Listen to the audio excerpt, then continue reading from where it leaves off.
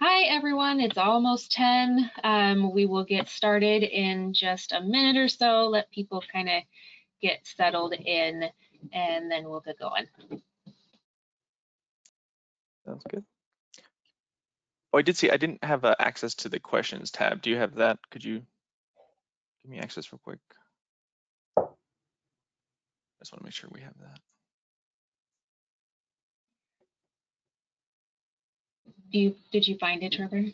I just have the chat. I don't have the questions. Mm-hmm. Unless it went away somewhere.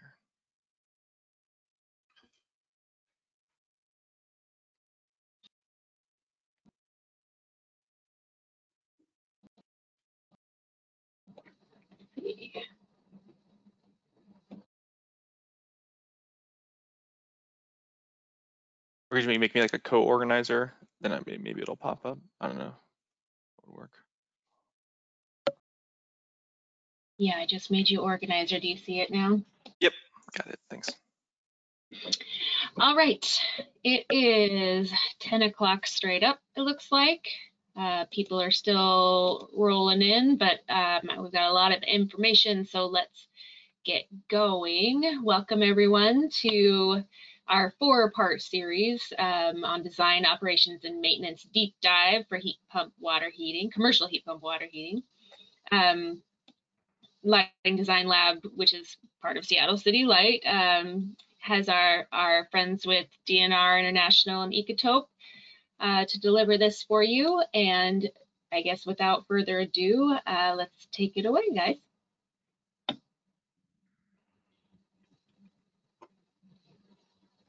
Awesome. Thank you. Thank you so much. Thank you all for joining us here today. My name is Trevor Davis from DNR International, and our presenter today, our trainer today, is going to be Colin Grist. And yeah, so this is part 1 of the commercial heat pump water heating design and maintenance course. So hopefully be able to see you all for parts 2, 3, and 4. With that, I'll just hand it off to Colin. Thank you. Great. Thank you, Trevor, and hello, everyone. Good morning. It's a rainy Seattle morning here in Seattle, of course, and my name is Colin Grist. I'm a mechanical engineer from Ecotope, a mechanical energy and plumbing design firm in the Seattle area. And I have been working with Ecotope for over 8 years on commercial heat pump water heating systems. So I am here for these first 2 sessions we see on the screen today to discuss what is a commercial heat pump water heating system and what are the key design considerations that are essential for successful installations and operations of those commercial heat pump water heating systems. Then my coworker, Evan Green, will be presenting on session 3 and session 4, where we look at that commercial heat pump water heating system more from the lens of the installer in how to install and get that system up and running, and then how to maintain that system so that it's operating reliably and efficiently for the duration of its useful life. So we have a lot of great information covered across these 4 sessions. Today we'll definitely cover some introductory material and start to dive into some of the key design considerations and discuss commercial heat pump water heating systems in general. And then later in session 2, session 3, and session 4, we really dive into some great details that are really influential in successful installations of these commercial systems. So today our key question is, do I want a commercial heat pump water heating system in the building that I'm working on? And I hope we all come out of this answering yes, and because they are systems that save a dramatic amount of energy, and it's one system that we can interact with in typically the basement to get all that energy savings. So there's great opportunity here across many building types. And so we'll discuss what building types make sense for a heat pump water heater and what amount of savings you can expect, as well as diving into what those commercial systems look like, because there's a lot of variation between them. And I'll pass this back to Trevor, who will introduce the Slido, but it's a great interactive tool that we have at our use here so that we can engage with you in this virtual classroom environment. Yeah, thanks, Colin, and thanks for the introduction here. So yes, we use Slido throughout the presentation. So there's a few ways you can access it. So you can just go to slido.com and you'll see enter an event code. You can just put in design one. Or another way, which you'll see here when Colin goes to the next slide, is there's like a little QR code here in the top left. So you can just hold your cameras, your phone's camera right up to there, and you'll get a pop-up, and it'll take you right to whatever the question is. And you can just go through, fill out this one is going to be introduction survey, but we'll have different check-in points throughout the presentation where we get to have some participation from you guys. I know we're trying to do these things in a virtual world, so hopefully be able to get some participation and some feedback from wherever everyone's coming from, and just a little bit about everyone. A few things too I forgot to note before we got started here. If anyone has not joined us before for the GoToWebinar, just a reminder, you have the questions tab there on the GoTo platform. So please feel free to use that. I'm going to be watching the questions, and if you have any that throughout the presentation, I'll bring them up to Colin during our check-in points. And if you have any technical issues or anything, please feel free to drop those in the chat. But we'll be keeping an eye on both of those as we progress through. And I think the last thing is if your audio is starting to cut out, you can also use you can drop down the audio tab, and then you can use the phone call-in number, which also resolve some of those issues. But yeah, please let me know if you have any issues again on the Slido or anything else as we go through. Thanks. Great. Here, and it looks like we have 25 attendees, Colin, just as a note. Great. So what professionals are joining us today? We have some energy consultants, energy efficiency consultants, engineers, utility conservation engineer, commissioning agents. Great to see you here. Those later sessions, especially session 3 and 4, will be great if you can attend that on the commissioning front. Super important step in commercial heat pump water heating system implementation, as well as, you know, all mechanical and plumbing, electrical systems. Really important that we commission those systems.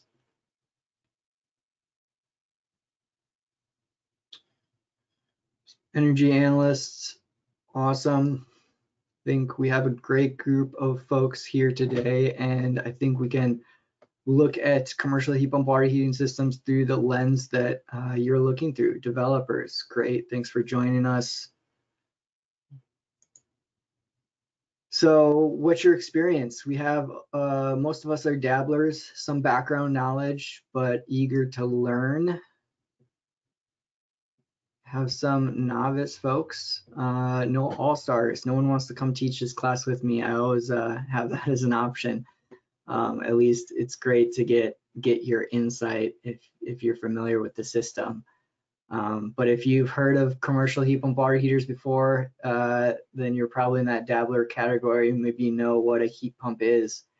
Novice, you know, you definitely might know what a heat pump water heater is too, but maybe not have seen one in practice. And so we have some case studies here today, so we can show you them in a virtual environment. And we also have some great online educational modules, which you can go through video tours and 3D interactive tours, which are really cool.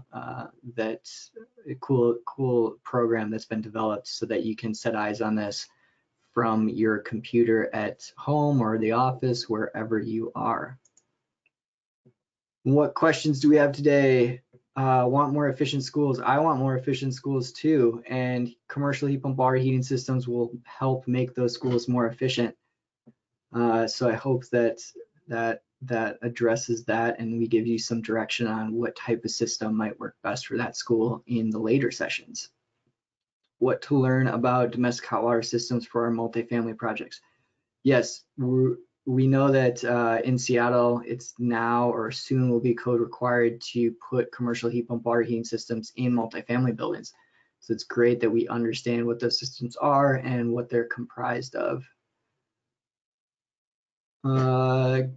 Great. These sessions do overlap a little bit with the sessions earlier this month, and a lot of more detailed information in the later sessions, so please join those.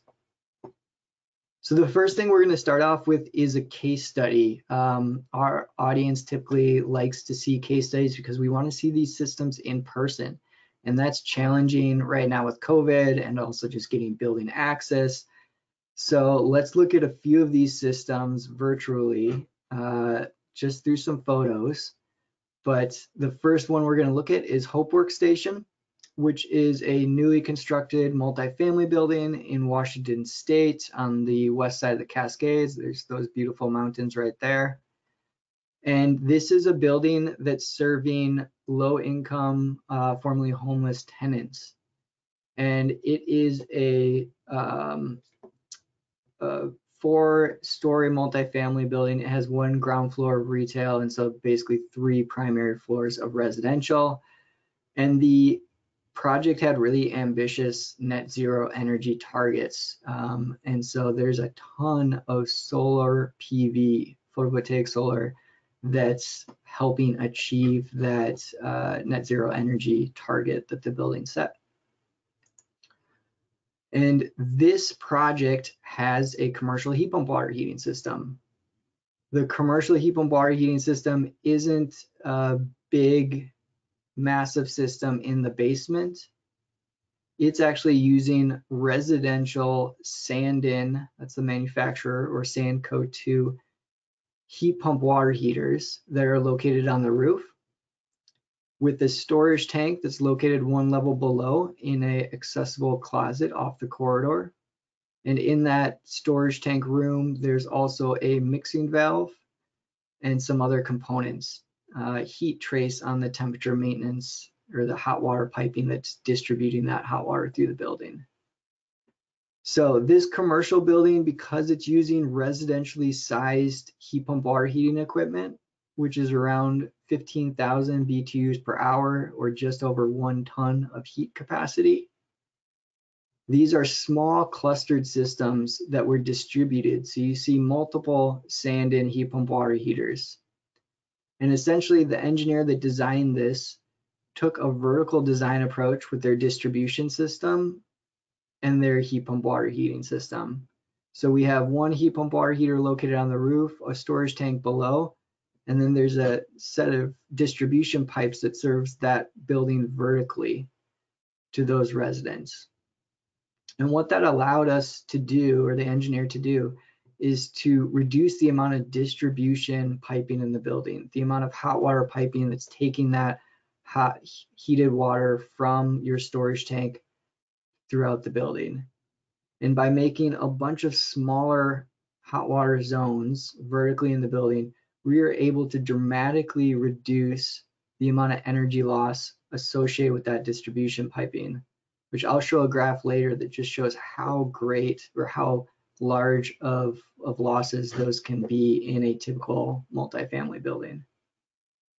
And this also allowed us to use a less expensive residential heat pump water heater, but still operate it within its limitations, because this unit is able to serve about 6 occupants, sometimes more, depending on the water use per day and how large of a storage tank or battery you have.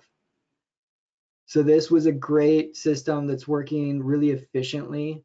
And this building is actually net positive energy right now, meaning that because of the energy efficiency measures, one of which was a commercial heat pump water heating system, and the other energy efficiency measures in the building, the solar photovoltaic panels on the roof, which you can see right here, are actually generating more energy on an annual basis than this building is using. And that's a really great place to land with this building design, because it's really pushing the forefront of sustainability and showing that we can do this even if it's a building that doesn't have as much capital as some of the other ones, because it's serving lower income, formerly homeless people, and getting some grants and so forth to do that. So a great opportunity for energy savings here with this Sandin CO2 heat pump water heating system in a very simple design, that aligns with the building layout and architectural and serves that building vertically. So looking at the system a little bit more, we have our sand-in heat pump water heaters on the roof, and each one of these is connected to a storage tank. And that hot water storage tank lives one level below, near that heat pump. So there's a short amount of distribution or piping between to and from this. There's also a thermostatic mixing valve up in that corner, and the controller, because it's an electronic thermostatic mixing valve. And then we have distribution piping in this building to bring the hot water down a few floors to serve those lower fixtures, but we don't have a massive distribution system. It's small zonal systems, and we could downsize that pipe. Instead of having one big main, we have smaller mains, or just essentially our risers. We reduce that main hot water pipe in the building, which is usually on level 1 or 2. But because the sand-in heat pump water heaters don't deal with warm water entering and heating that up and feeding it back to the storage tank, we put a heat trace device on the distribution piping. And so that is an electrical element that's under the insulation against the distribution piping, keeping that water in the pipe at 120 degrees so that we don't have to circulate that water back to our storage tank and reheat it with a heat pump that struggles to heat that warm water coming back to it. So here are a few, basic bullet points about the building. There's a total of 13 of those sand-in heat pump water heaters, and each one is connected either to 120 or a 84-gallon storage tank. There's no hot water circulation. The engineers chose to do heat trace here. It's located on the roof, and the predicted energy use is shown down here. So 76 kilowatts per day, or kilowatt hours per day, excuse me. So this has been a great, successful, low first cost system that's operating relatively efficiently, even though we have electric resistance on the distribution piping, because we were able to minimize those losses and insulate that pipe, of course. Oh, Colin, just real quick, that last picture you had, what is that little red looped tube?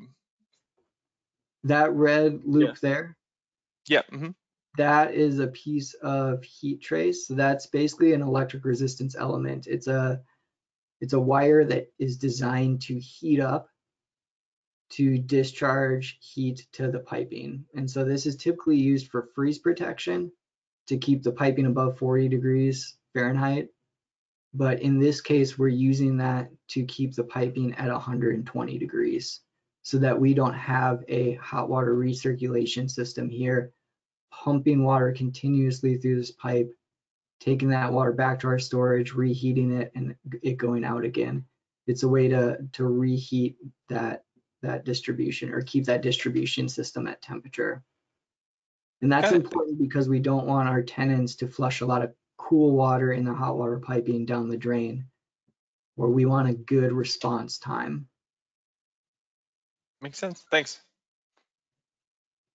So any key takeaways here, or one of the key takeaways I have, I don't know, you might have others, is that clustered systems with smaller residential equipment can be economical, great installations that result in energy efficiency, or a great energy efficiency measure, and real energy savings in our multifamily buildings.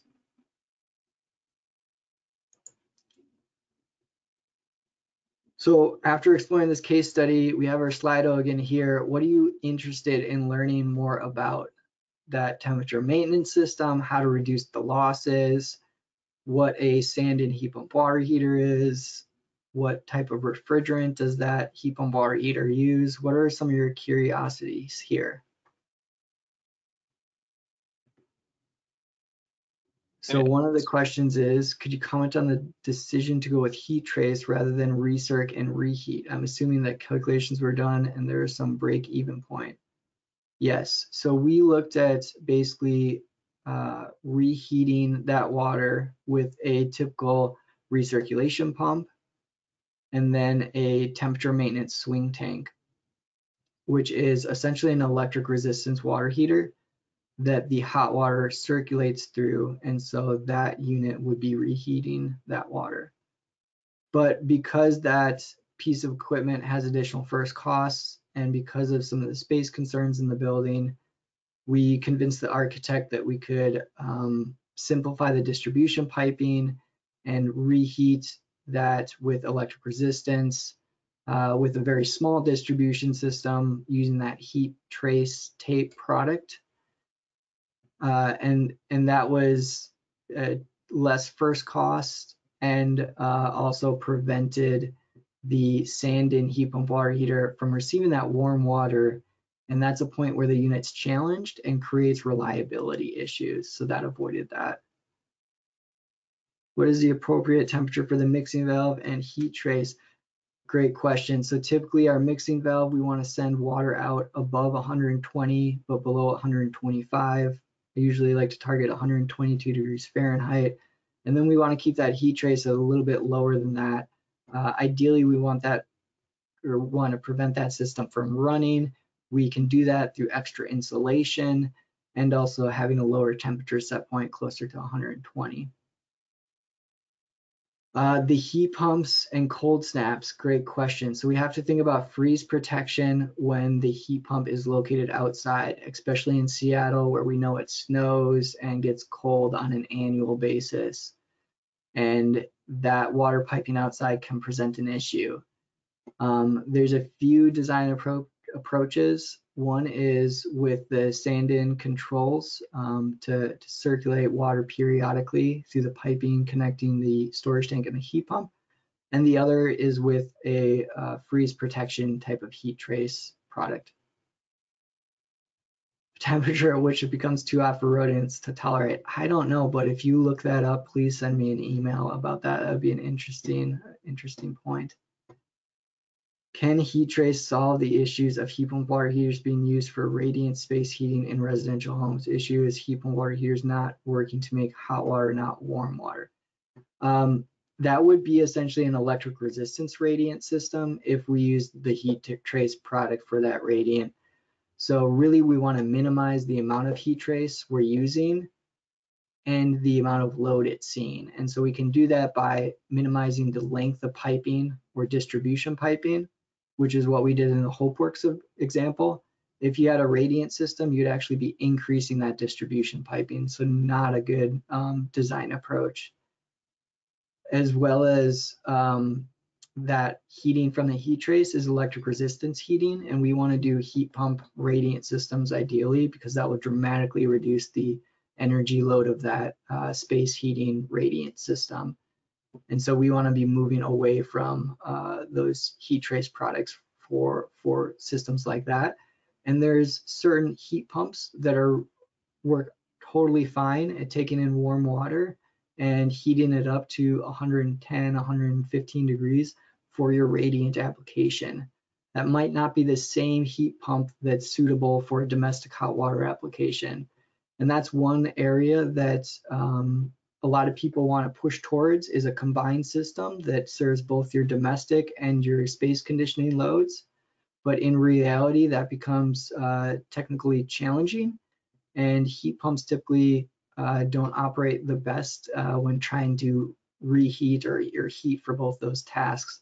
So today we're really focused on air source heat pumps for domestic applications. How much insulation goes into the hot water line? Yes, it's dependent on the Seattle Energy Code, but primarily it's 1 inch or greater on all of our hot water lines. And often it's close to 1.5 or 2 inches for some of our larger hot water pipes. And the break point is around 1.5 inch pipe diameter. CO2 not for recirculating radiant systems yet, not a good approach. So if heat pumps cannot keep up when it's 40 degrees or less, the heat rate makes up the difference. So the sand-in heat pump water heater uses CO2 as the refrigerant, and that refrigerant works down to about -5 degrees Fahrenheit. So although this 40-degree point is true for a lot of R134A heat pump water heaters, It's not appropriate for our CO2-based heat pumps like the Sandin product. And then the heat trace in this design is really just keeping that water in the distribution piping warm. It's not heating up cool water for use at the tap or making cool water hot so that we can take a shower. So I hope I answered most of those questions pretty well, and we're going to keep rolling along here so we keep on schedule.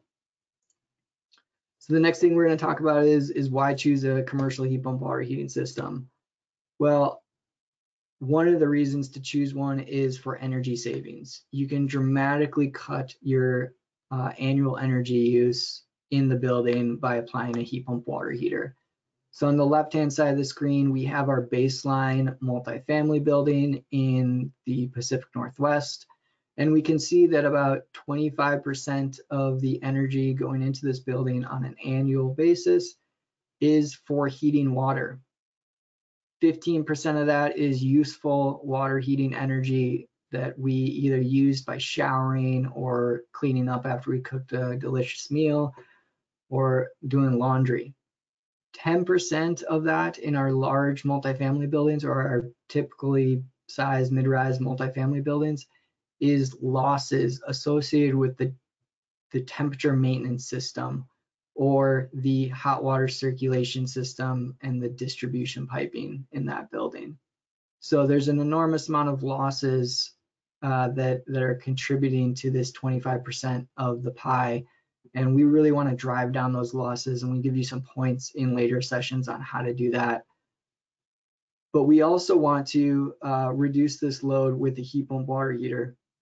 And so on the right-hand side, if we apply a heat pump water heater to the same exact multifamily building, we can cut those energy uses down by 3 and save about 17% on average over the course of a year, which is an enormous amount of savings when we think about we're just treating or replacing one system in the building that's typically in a parking garage in these larger buildings or in a boiler room somewhere down in the basement or possibly on the roof of our high-rise type building construction.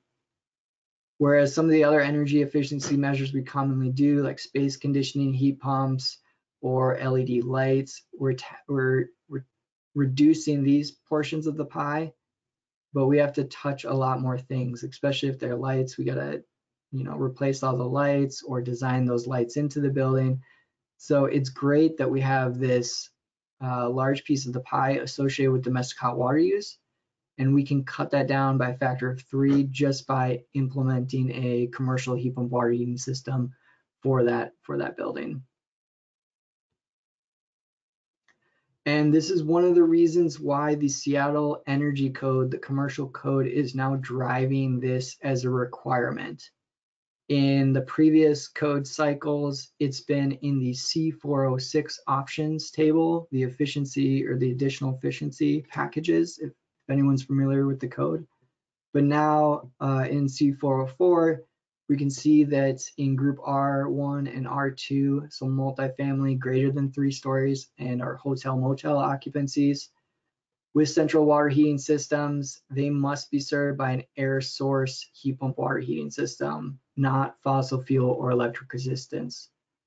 And Seattle and Washington State have established these targets to reduce energy in the built environment, and the code is addressing that in one way here through the commercial heat pump water heating system.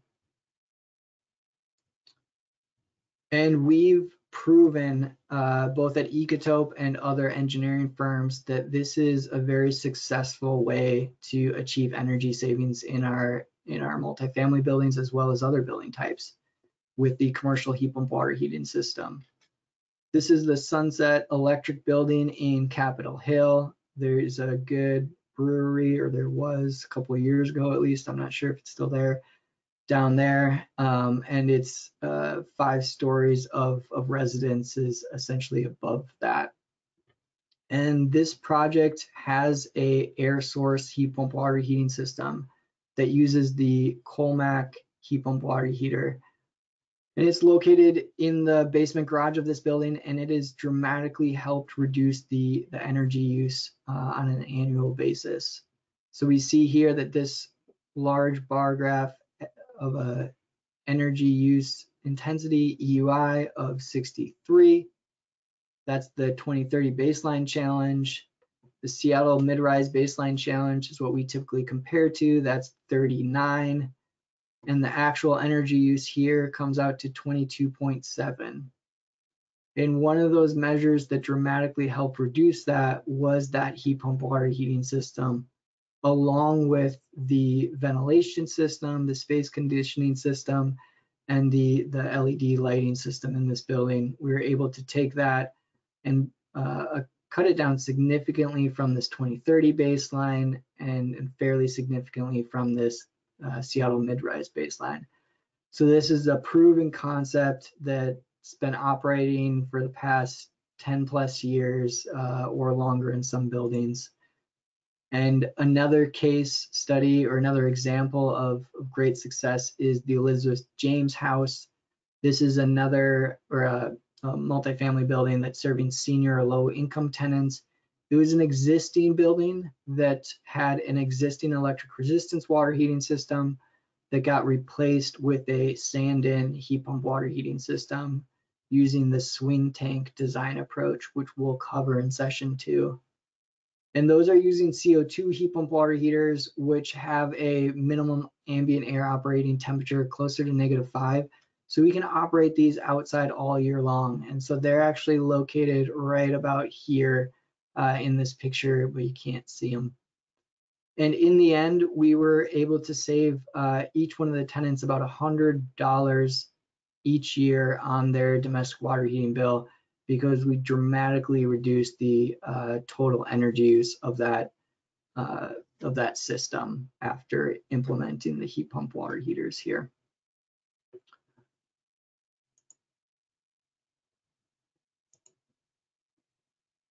And so another benefit to these commercial heat pump water heating systems is we are typically trading off how much heat capacity we need to be generating with that heat pump and the amount of storage or the size of that battery bank, the hot water storage tank. And we can trade those off to meet a given load. And often it's in our favor to prioritize more storage tank volume than heat pump capacity to meet that load.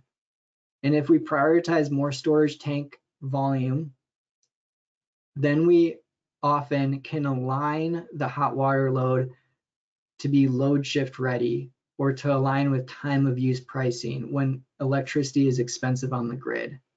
Right now in Seattle, we're lucky enough not to have time of use pricing in our electrical grid from Seattle City Light, but there's many other areas of the country, California specifically, has these time of use rates. And one of the huge benefits of these commercial systems is we can use them to our advantage to capture that time of use and the lower prices that we typically see when there's a lot of solar photovoltaic available on the grid. So we're generating a lot of energy through our solar panels when the sun's out in the middle of the day. And typically our hot water system was running early in the morning when we have this big peak here. You can see our load profile for use is this orange line. And so our hot water system would run then from 5 to 10 in the morning. We don't have a lot of solar there, but typically that was a gas water heating system, so it doesn't really matter when we're using that. It's starting to matter when we're using electricity because a lot of systems are switching to that electrical grid, and the electrical grid is strained already. So we can better future-proof these commercial heat pump water heating systems by providing or prioritizing storage over heat capacity, and then designing the system to align with peak time of use pricing. Even if it's not occurring now, this would be beneficial, in the future if it ever does occur. And it's essentially a free, no-cost thing to prepare yourself for. But essentially what we're doing with this grid flexibility or aligning with time of use pricing is running the heat pump when electricity is cheap on the grid and that's typically in these daytime hours. And then as soon as we have our peak time of use pricing in the evening, we shut that heat pump off, and we have enough stored hot water in the storage tanks then to coast through that period where electricity is expensive. And then as soon as electricity gets less expensive again, we can turn that heat pump on and run. And what we're doing is we're typically just running more in the daytime hours and a little bit early in the morning or in the wee hours of the morning, rather than having this system run later in the day for shorter durations to align with those peak load periods. So a great opportunity here for energy and financial savings, especially if you're the one paying the bill, as well as future-proofing yourself to potentially align with time of use pricing and load shifting on the grid. So any motivations out there for implementing these commercial heat pump water heating systems? Hopefully we're all motivated by energy savings, which usually means financial savings in our pocketbook, as long as we can drive down that first cost of installation. And then there's also societal measures. You know, we as a society want to be more efficient so that we can have a better future for, you know, more than 7 generations down the line, or at least longer than 1 or 2 generations. So there's lots of reasons why to implement these commercial heat pump water heating systems, and I hopefully you guys recognize a few of those. Yeah, decarbonization, right? Fossil fuels, there's tons of studies that burning fossil fuels in our homes, in our residences is not good, is not healthy. You know, a lot of people said it was fine to begin with, but there's tons of case studies and really great medical journals on the amount of asthma in children in homes that have gas cooking or other gas appliances. It leaks, homes blow up, it's dangerous. We need to be decarbonizing, and commercial heat pump water heating systems are definitely one way to do that. Lower the consumption of energy, do the right thing. Yes, we have a moral obligation. Yes, all of our electric H2 systems are residential heating. We want to replace our fossil fuel H2O systems as well. Yes, so we can do hydronic systems as well as domestic hot water systems with commercial heat pumps. And some code requirements driving some of us too. Great. And Colin, we had one sort of question or sort of point of clarification. They were saying, I think on one of the previous slides you had, they said they had some opportunities to use ground loop systems for H2O, and basically saying that they assume they can substitute for air source in the code. Do you know if that's possible? Like substituting air for the H2O in the. So the code is written to require either air source heat pump water heaters, and I think there is an exception for ground source heat pump water heaters. Essentially, heat pumps extracting heat, and it's typically extracting it from the air, especially when we're talking about air source heat pumps. Mm-hmm. But we can extract heat from other sources, like the ground, which is always around 50 degrees Fahrenheit, as long as we're, you know, low enough in the ground or a few feet down. As well as, you know, the ocean, there's a lot of available heat there. So we talk about ocean loop heat exchangers or pond loop, a lot of great options. Thanks. So the next thing we're going to talk about is what is a commercial heat pump water heating system. Typically, there's 2 product types that these commercial systems are built out of. And this is the unitary or integrated heat pump water heater, and then the split system. And what we mean when we talk about the integrated or unitary heat pump water heater is there's a heat pump that's packaged on top that's connected to a storage tank, and that has some control system, and some backup system is also typically present in there. And so that's a packaged device. It's typically sold as a residential product, but A.O. Smith does have a commercially sized integrated or unitary heat pump water heater that's around 2 tons of heat capacity. So it's a great option for a grocery store or a Costco, a restaurant, or maybe a smaller hotel hotel building, if you could combine a few of them together, or residential multifamily building.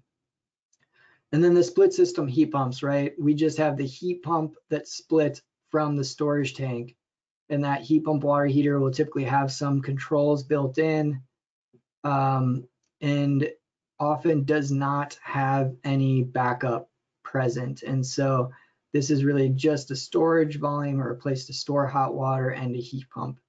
And so these are the two ways, or the two typical product types, is that unitary or integrated heat pump water heater where everything's packaged together, typically smaller residential products.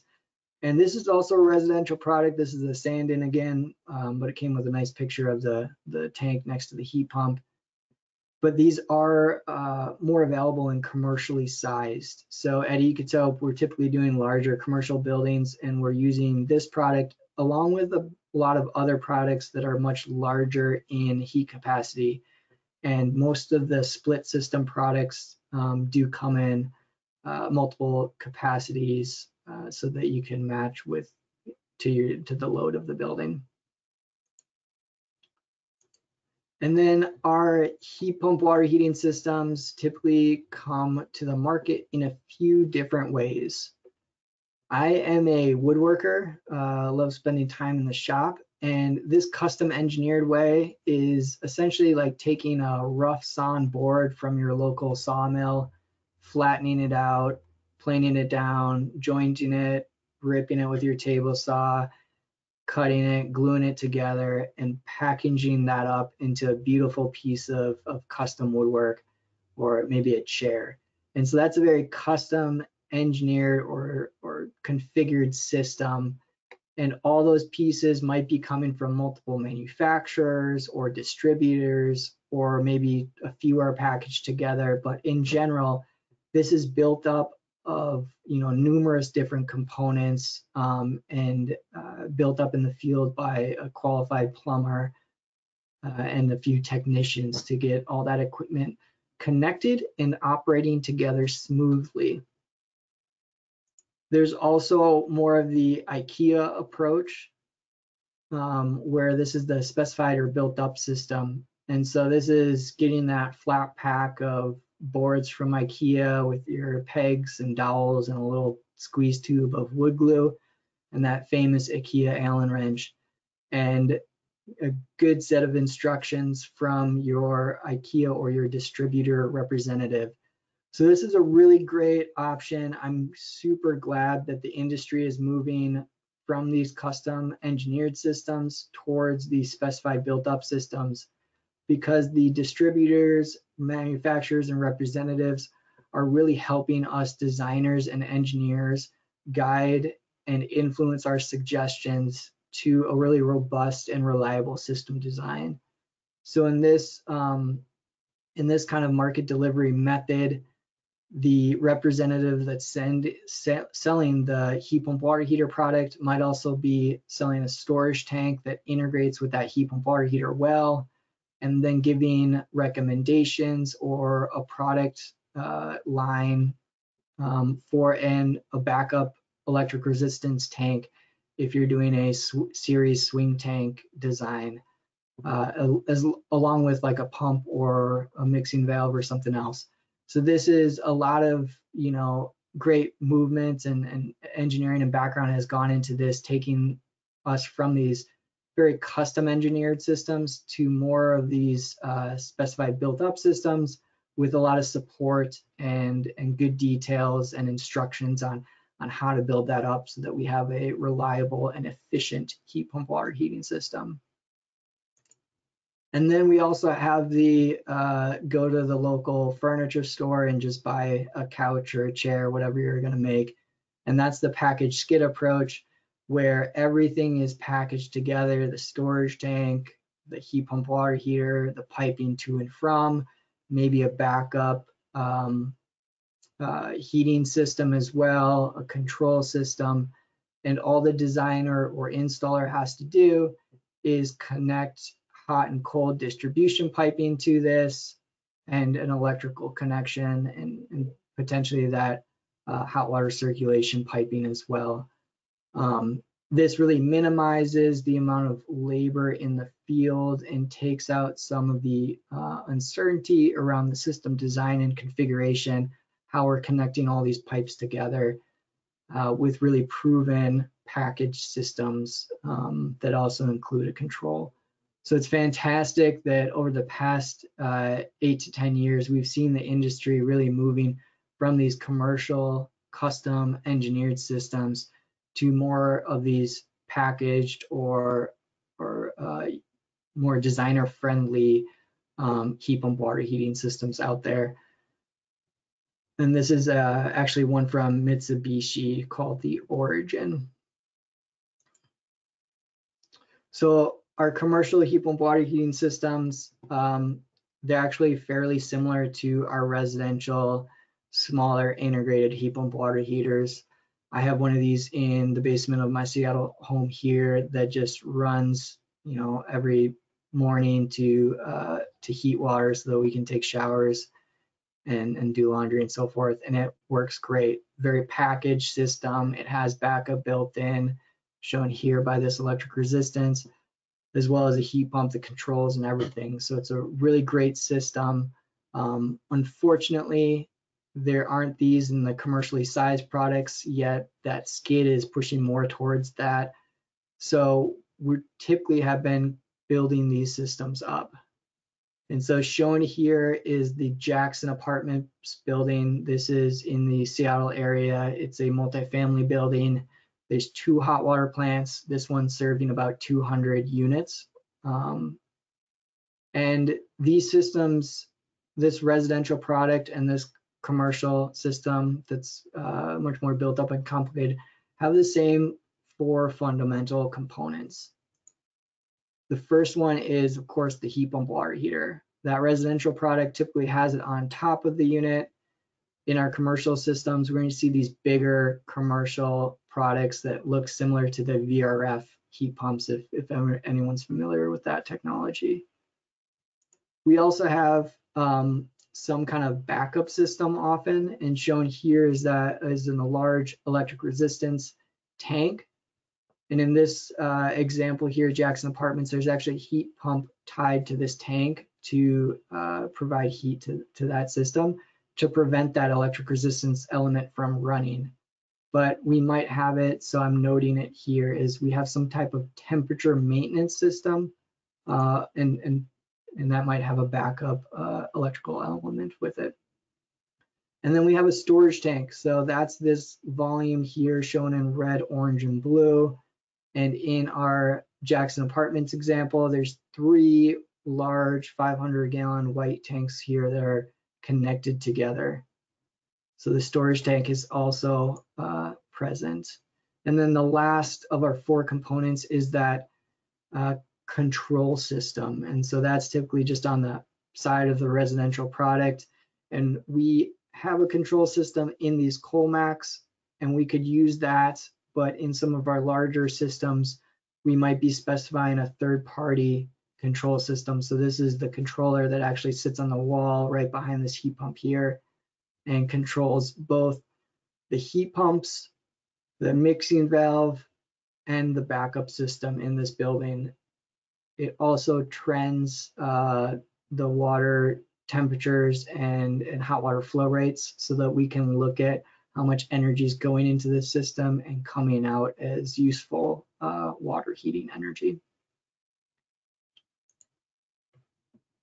And regardless of how we're building up our systems, we have a few products to utilize. And so these are 6 products that we picked out. Doesn't represent each and every air source heat pump available on the market today, but these are some of the most common players in the market. We have our Rheem 1-ton heat pump water heater, which is great for a single family residential application, but we can also use this in a commercial environment.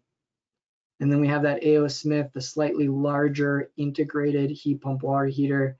There's a storage tank behind there, and we have our heat pump on the front of the cabinet shown there. So both are integrated products. Both are typically smaller or small commercial sized. and both of these use R134A, which is challenged by low ambient air temperatures, and that's what this symbol here means. Below 40 degrees Fahrenheit, these aren't going to be successful at moving heat into our water. We also have CO2 or R744 heat pump water heaters. And these are typically split system units. So that's just the heat pump there by Mitsubishi, and there's the heat pump by Sandin. And these would be connected to a storage tank. And these are configured in single pass heating cycle, which we're going to be covering here shortly. But it's good to note that. And then we also have other large commercial heat pump water heaters, and I'm showing the Colmac and Nile. Both these are US manufacturers. Colmac's out here on the West Coast, Nile is on the East Coast. Both really great options for our larger commercial multifamily buildings. However, they're using R134A as the refrigerant, and so that's going to be challenged by low ambient air temperatures. And so you know, if you put these on a roof in Seattle, there's going to be significant portions of the year where this heat pump is in an area that's too cold for it to operate. And so in that case, you need a backup system. However, you can put these in an enclosed parking garage that's underground and use that as a buffered air zone, because those underground enclosed parking garages, the low corners of them typically don't get below 45 degrees Fahrenheit, even when it's 23 degrees outside. And at Ecotop, we've studied that for numerous years and implemented it as a really good design approach to be able to utilize these R134A heat pumps in our Seattle area buildings. So lots of options out there, not as many as the grocery store cereal aisle yet, and hopefully we don't get there ever, but a handful of good options from various manufacturers, both in and out of the United States, for commercial heat pump water heater products.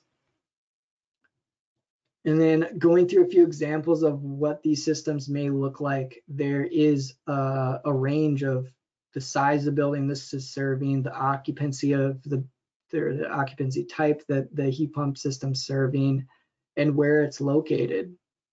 So our commercial heat pump water heating systems might look very different from one case to another. Our small commercial systems might just be a residential product with a storage tank coupled to it to extend the battery of that commercial heat pump water heating system, or the amount of water we can store in it. And so that's a pretty simple, less expensive system that can be, you know, the right type of system for smaller buildings, both residential and other types of commercial loads.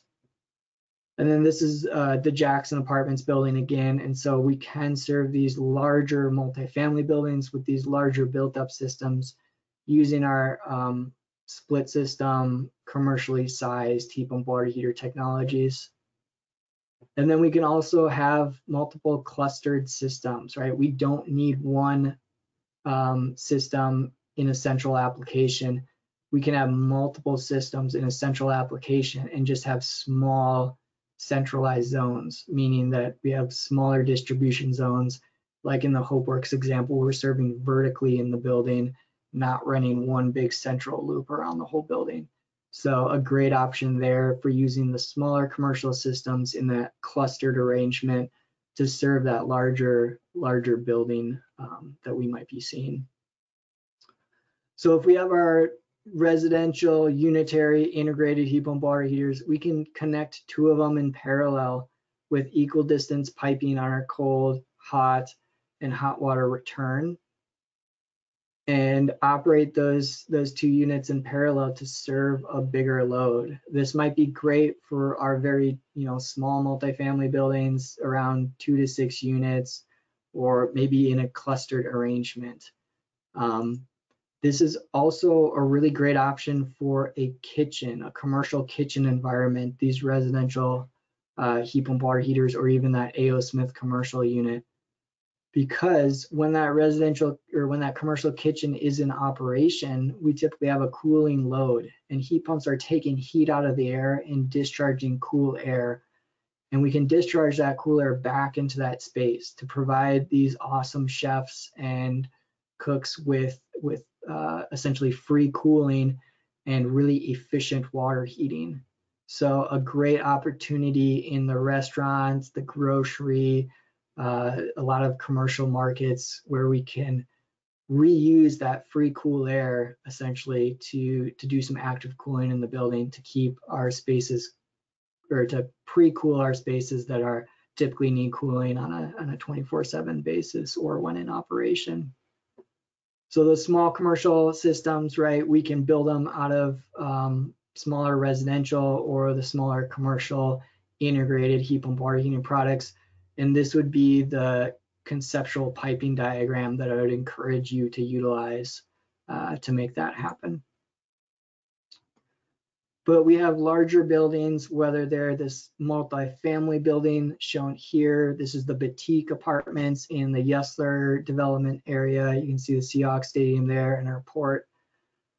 And this is once again using Colmac heat pump water heaters. This is an older generation of that technology and a bunch of storage tanks.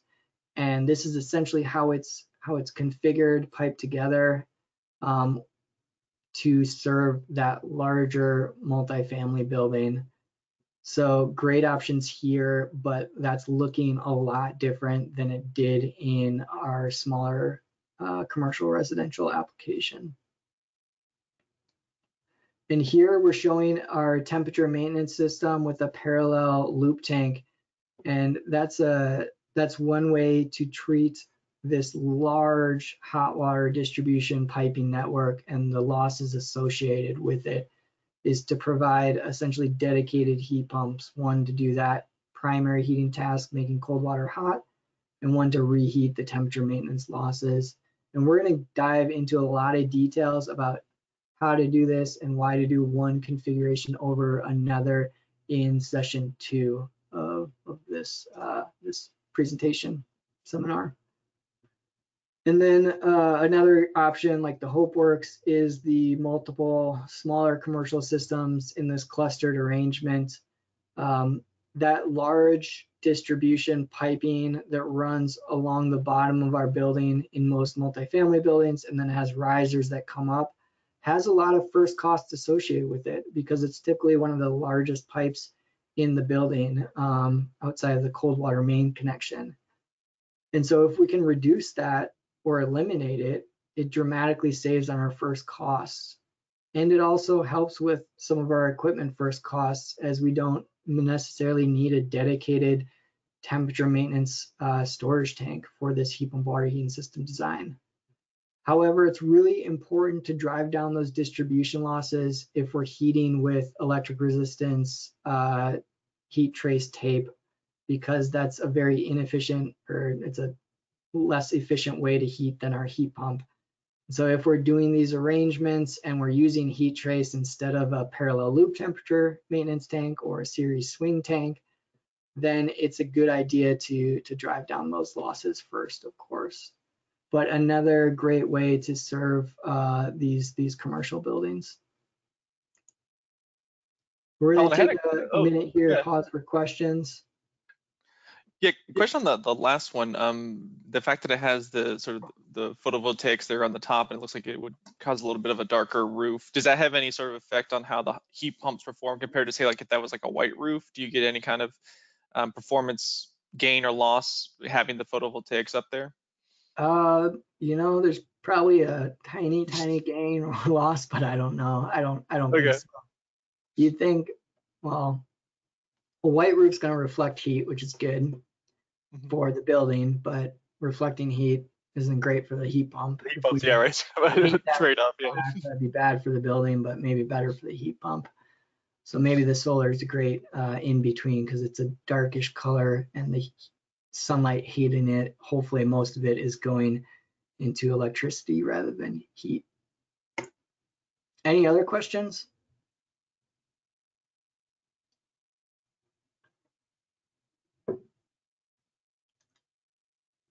just like I did before, please feel free to drop those questions in that questions tab, and whenever we have a stopping point, I can bring those up to Colin. So feel free not to wait to this section when you drop those in.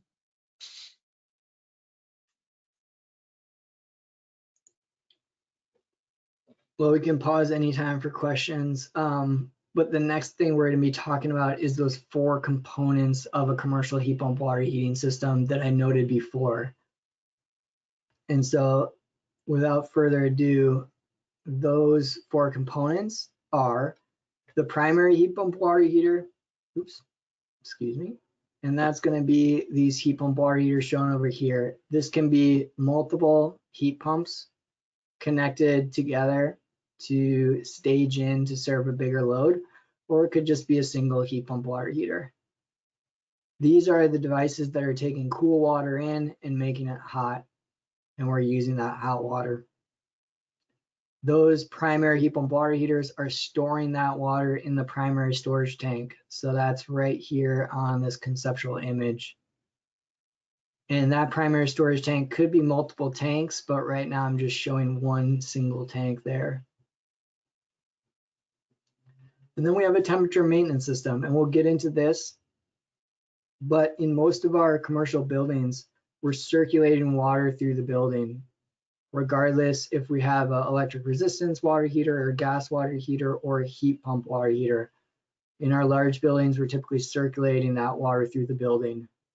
Now, our gas and our electric resistance water heaters don't really care what temperature that water comes back at, because it's a flame or a heated coil, a burning coil that's putting heat into that water. However, our heat pumps are, depending on the technology used and the refrigerant and the ambient air conditions, what the air temperature is outside, they can be very challenged by that warm return water. And so we typically recommend dedicated temperature maintenance system, and that's why you see an additional storage tank and an additional heat pump water heater shown here. And so we have our primary system, which is making water hot, and our temperature maintenance system, which is keeping that water hot in the distribution system. Then we also have our control system as our last and final component. We need to turn on and off these heat pumps based on temperatures in the storage tank or in the system. And so that control system is really an important fundamental component of our commercial heat pump water heating systems. And we're going to go through each one of these components and note a few interesting features of them.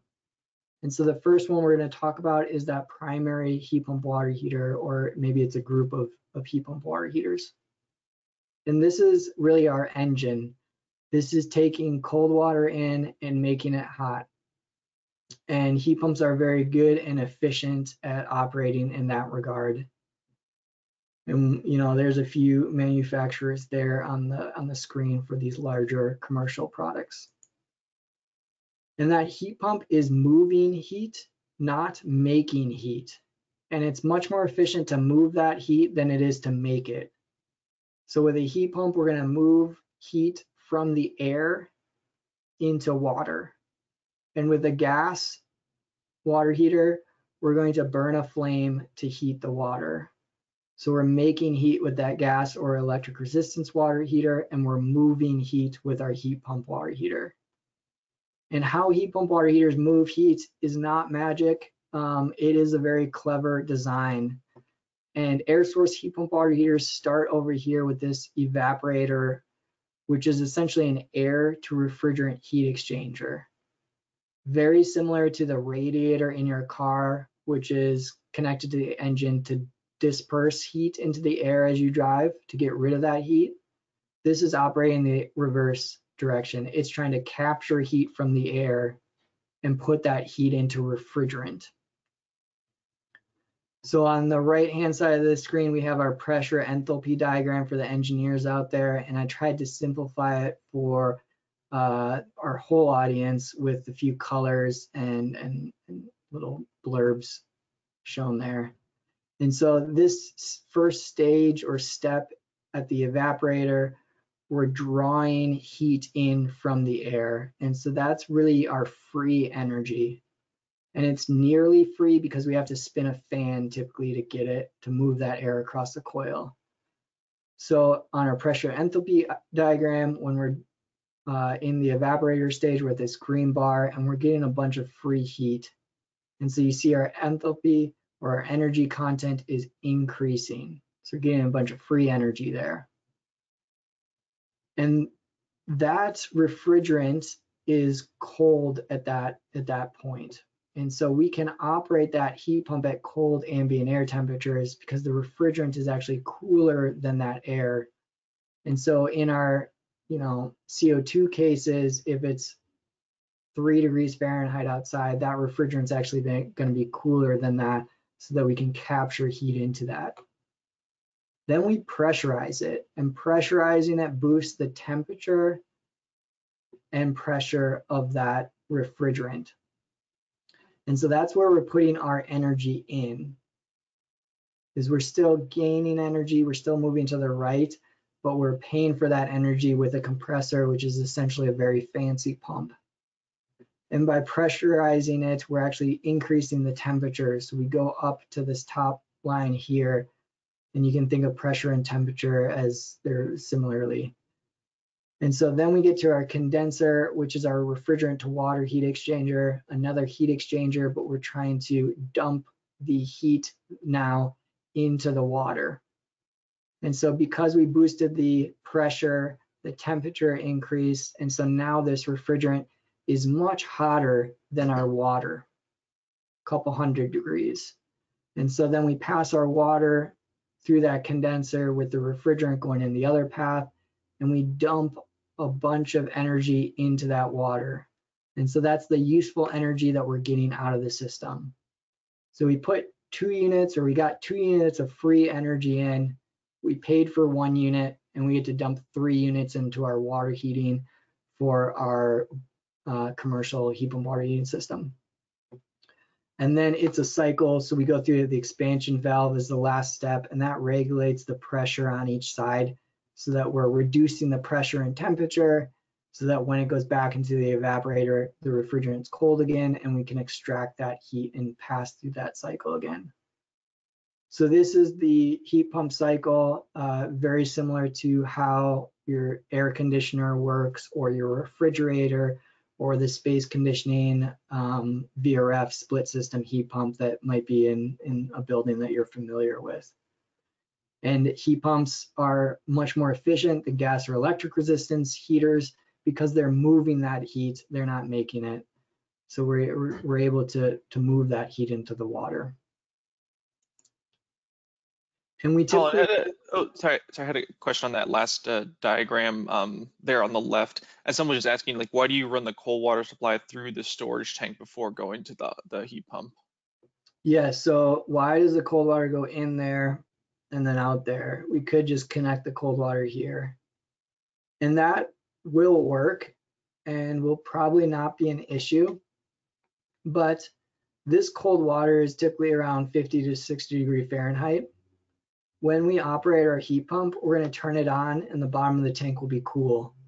As we push hot water into the tank, it's going to push hot water down lower into the bottom of the tank. And so then that warm water will then go into the heat pump. And so it might be going in at 80, 90 degrees Fahrenheit and be heated up and going in there.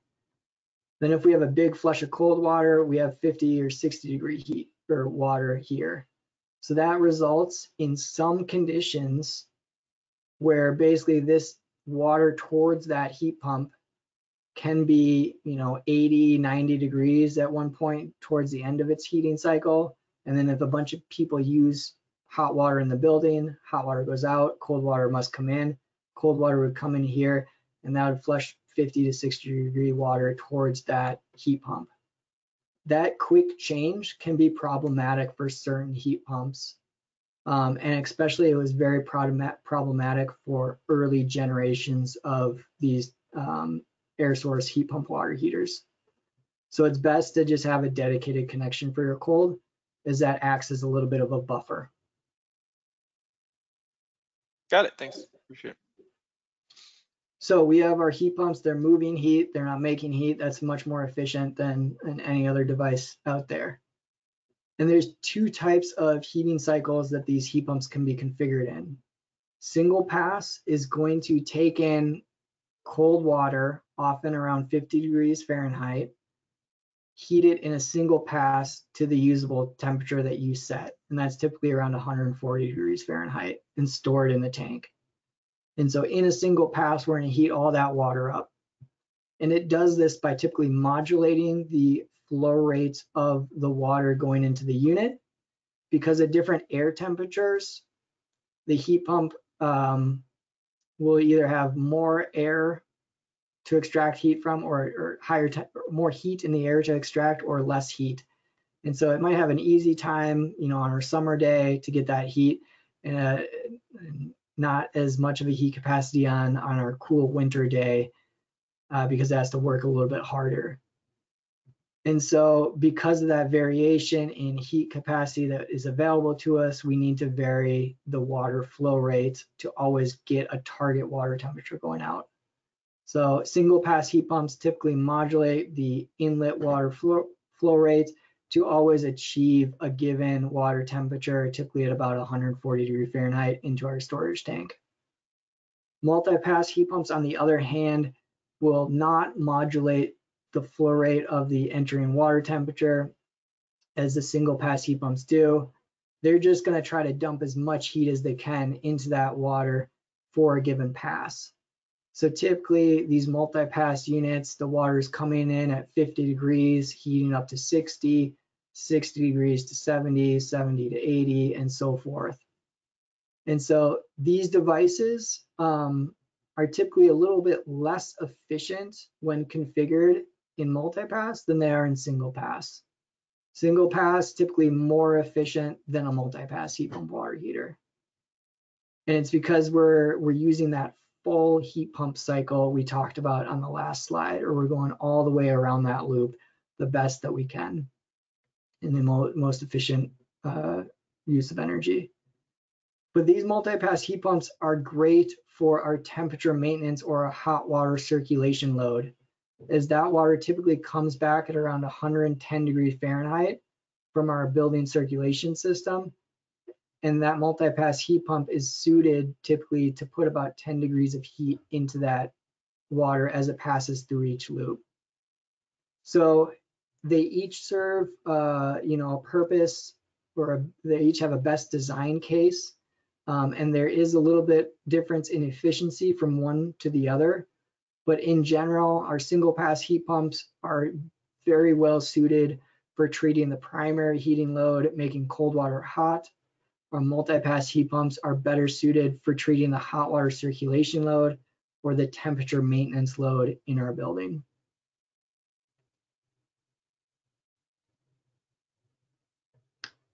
And there are some considerations, of course, to take into account when working with these commercial systems. The first is our air source or a heat source. These heat pumps need a reliable air or heat source throughout the course of the entire year that they can extract heat from and put that heat into water. So we have to be conscious about where we're putting these heat pumps and what's the coldest temperature that heat pump will experience. Is it 5 degrees Fahrenheit? Is it -5? Is it 45 degrees? Where is that heat pump located? What climate zone? And specifically, maybe where in the building also is it located? Does it have a reliable source of heat or air?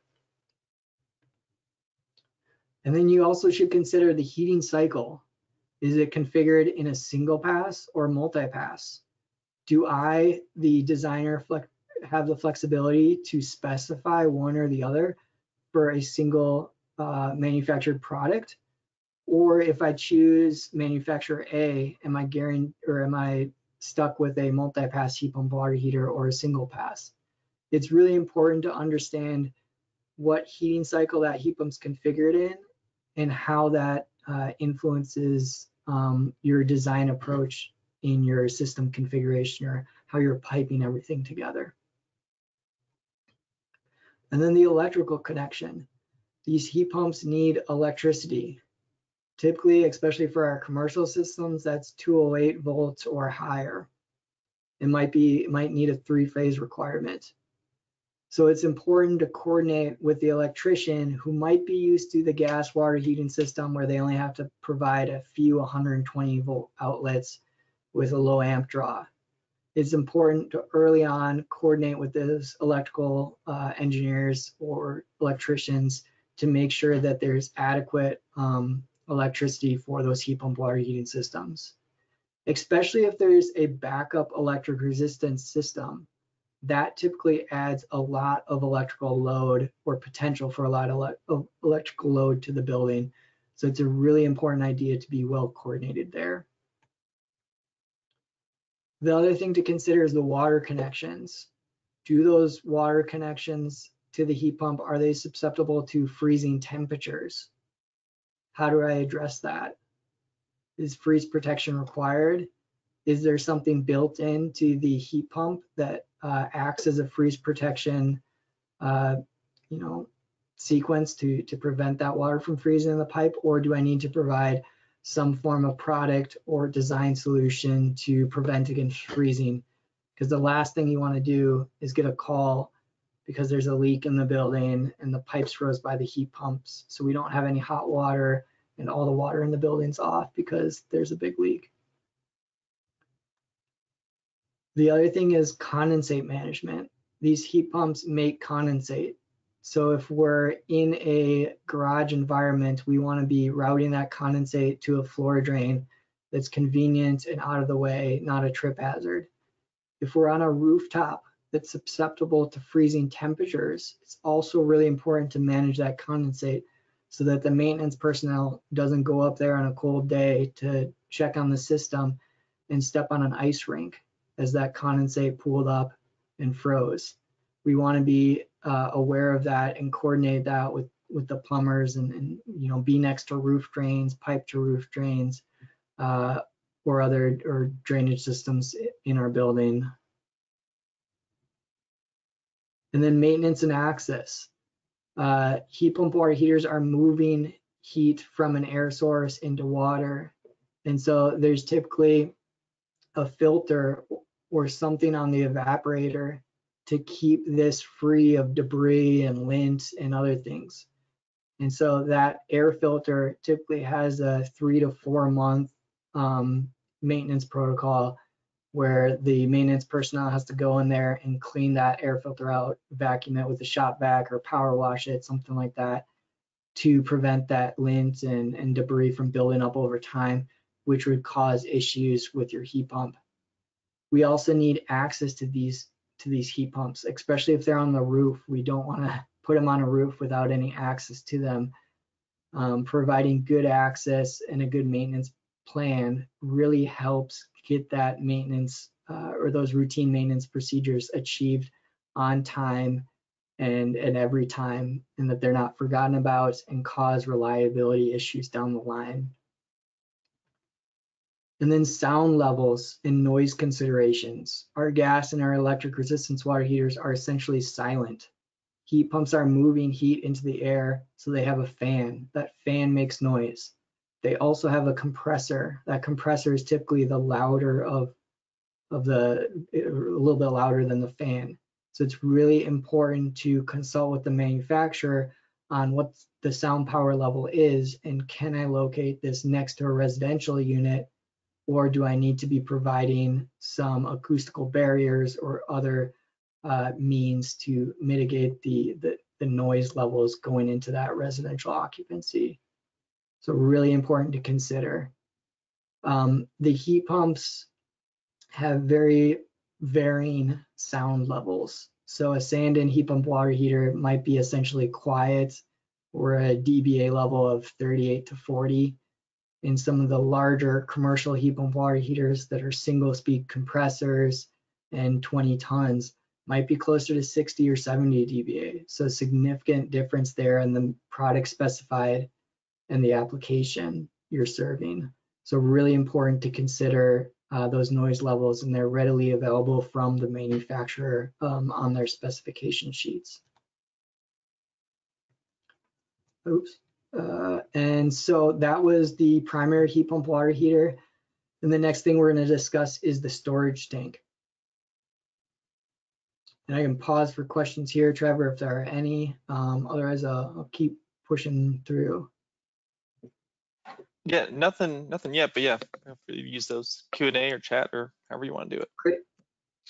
So the next thing is our primary storage tank.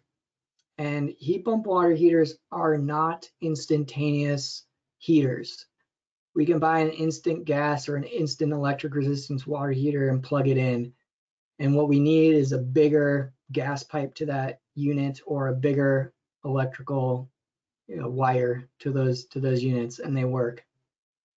It's a very spiky load, but that can be a design solution with those gas or electric resistance systems. Heat pump water heaters, on the other case, are moving heat into water, and so that's a process, and they're typically slower or have a lower heat generation capacity than a lot of those gas or electric systems. And so it's great to have a way to store that energy. And so our primary storage tank is essentially our battery bank. If you've ever looked at a solar off-grid system or under the hood of a Tesla or another electric vehicle, you'll typically see multiple batteries connected in some way to achieve a larger system capacity. And we can do that same thing with our storage tanks. We can connect multiple together to essentially increase our storage volume.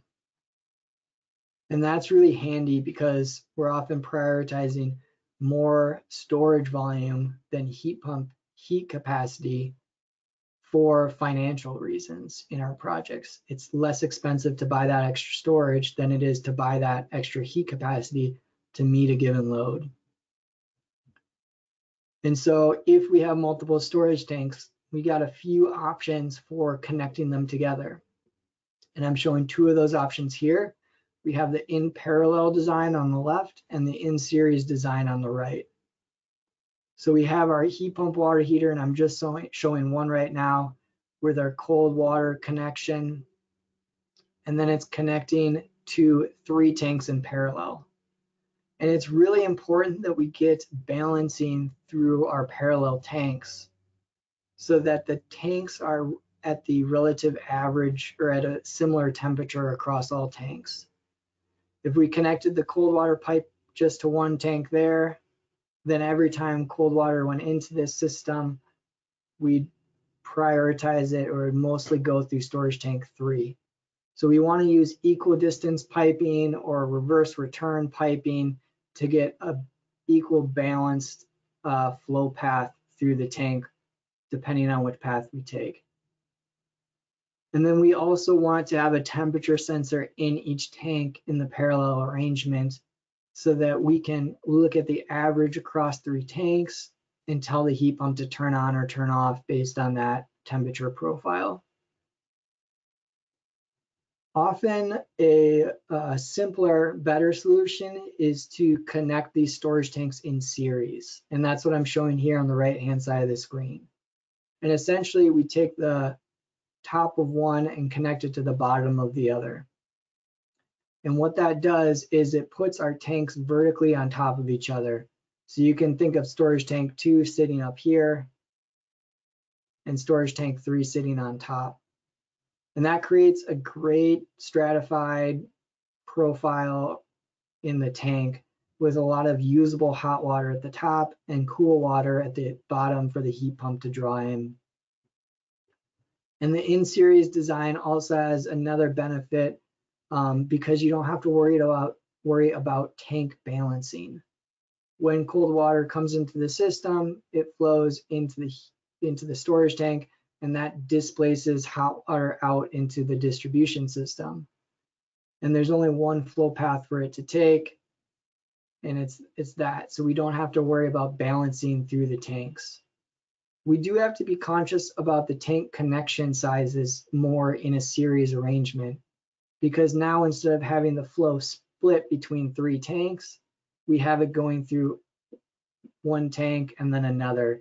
And so we have to make sure these connections and that piping is adequately sized for that flow rate, so that we're not going, faster than our 5 foot per second rule of thumb in our piping design.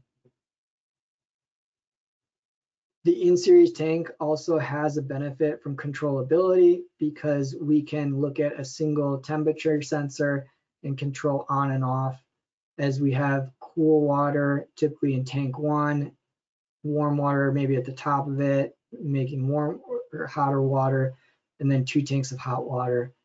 And so an in-series storage tank design is a really great approach to get larger storage tank volumes without having to worry about balancing across multiple tanks.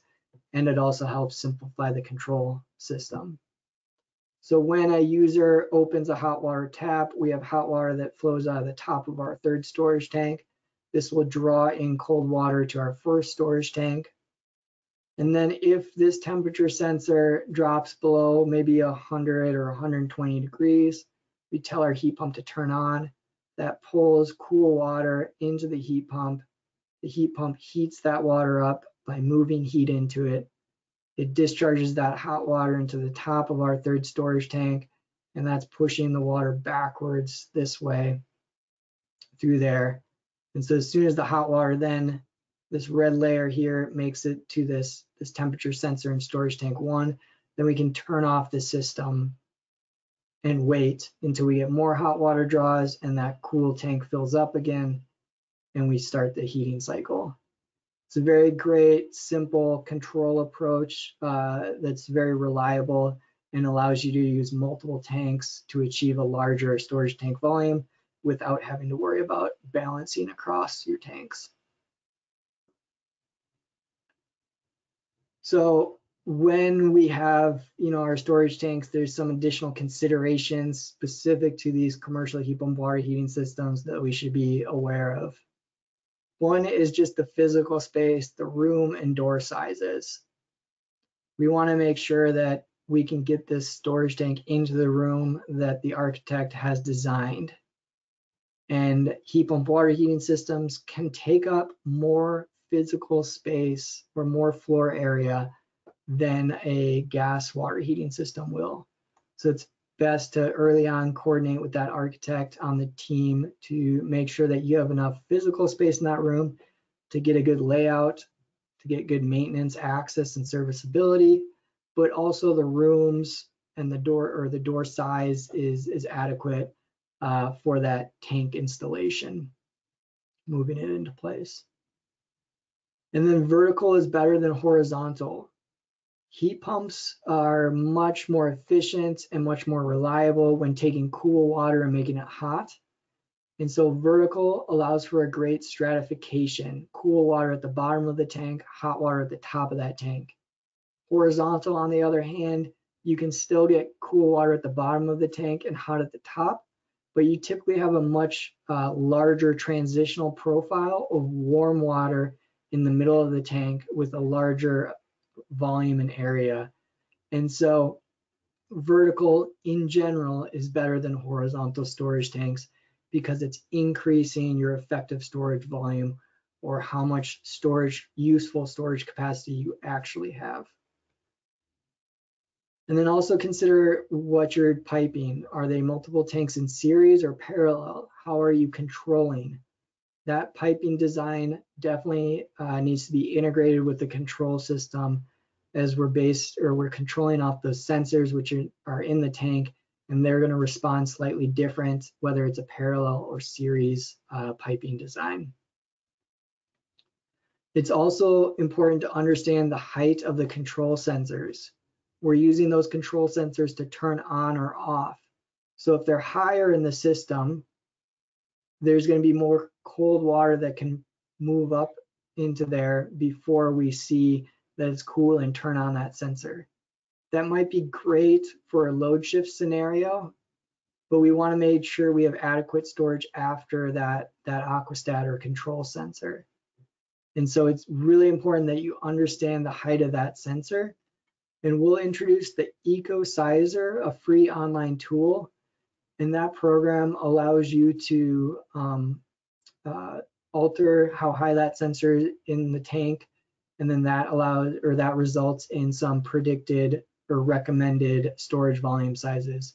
So there's ways to get some advice, and there's some tools that are built for really simple, user-friendly tools that will help you evaluate what height that control sensor needs to be at, or the range that it can be in for steady operation.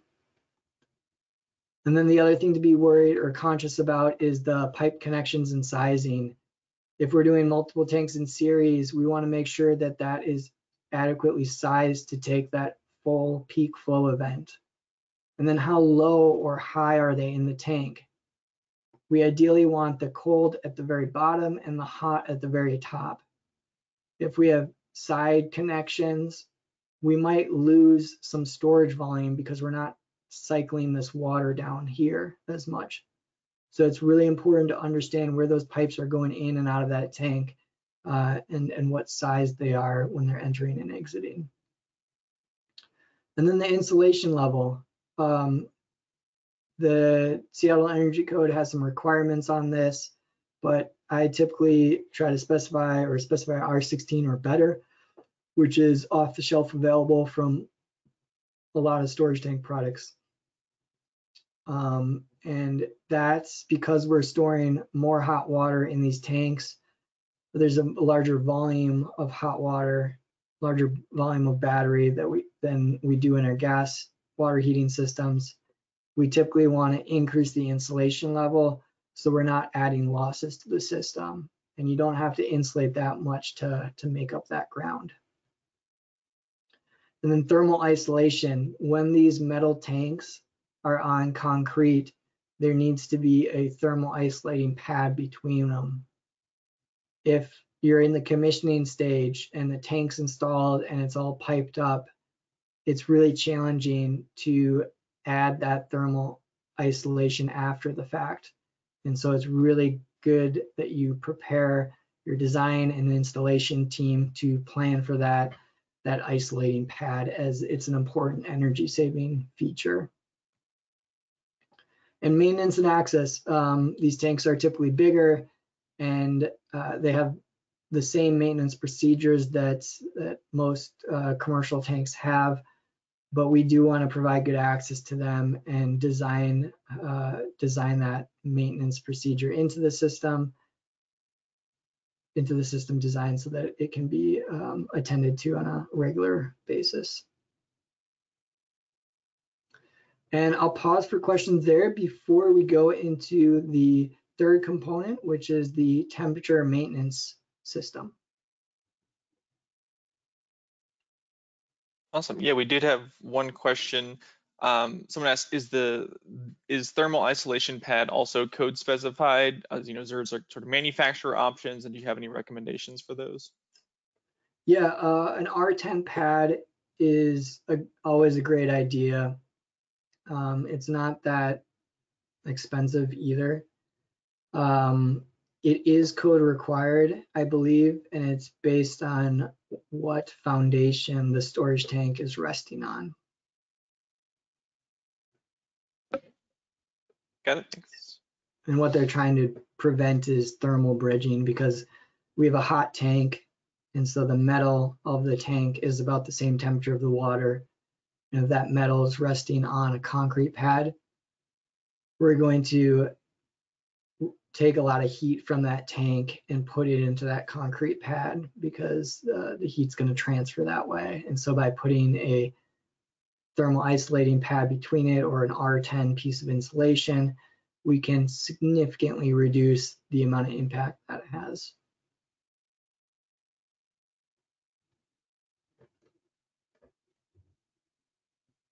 All right, so the next thing is the temperature maintenance system. And this is arguably the most challenging aspect for a heat pump water heater.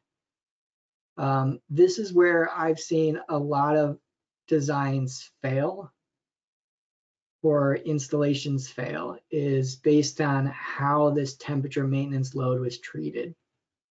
So what is the temperature maintenance system? What am I talking about? This probably isn't that familiar of a term to a lot of us. It's essentially the distribution piping in the building that we're maintaining temperature in to reduce the wait time for an occupant to open their shower and hot water comes out.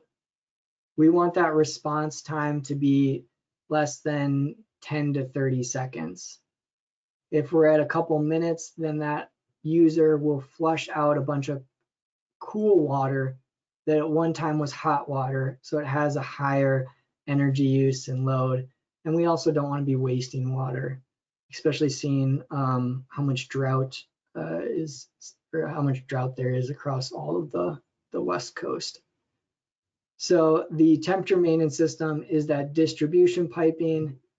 It's also the mixing valve and the circulation pump, because typically we're circulating water through that distribution piping to keep it warm or at temperature, right? That pump is maybe operating at 5 gallons per minute, a slow flow rate, and that is pushing 120-degree water out that pipe and through it. And by the time it gets over here, it's closer to 115. So that circulation pump is typically present in that temperature maintenance system. And then in our heat pump water heating systems, we might have a dedicated storage tank with a heat source. And we're doing that to decouple or to separate the primary heating load from that temperature maintenance heating load. Because we learned that our primary heat pump water heaters, if they're single pass, they're really efficient and reliable at taking cold water and making it hot for use, but they're less reliable, they're less efficient when we reheat that temperature maintenance or that warm water with a single pass heat pump water heater. And so we might apply or specify a dedicated temperature maintenance tank, and it might have a heat pump connected to it that's configured in multipass. And we'll step through that in session 2 in a little bit more detail to come up with some solutions and recommendations for you all on how to deal with this hot water circulation temperature maintenance load, as it's often the most challenging aspect of getting these systems into buildings and having them operate reliably and efficiently.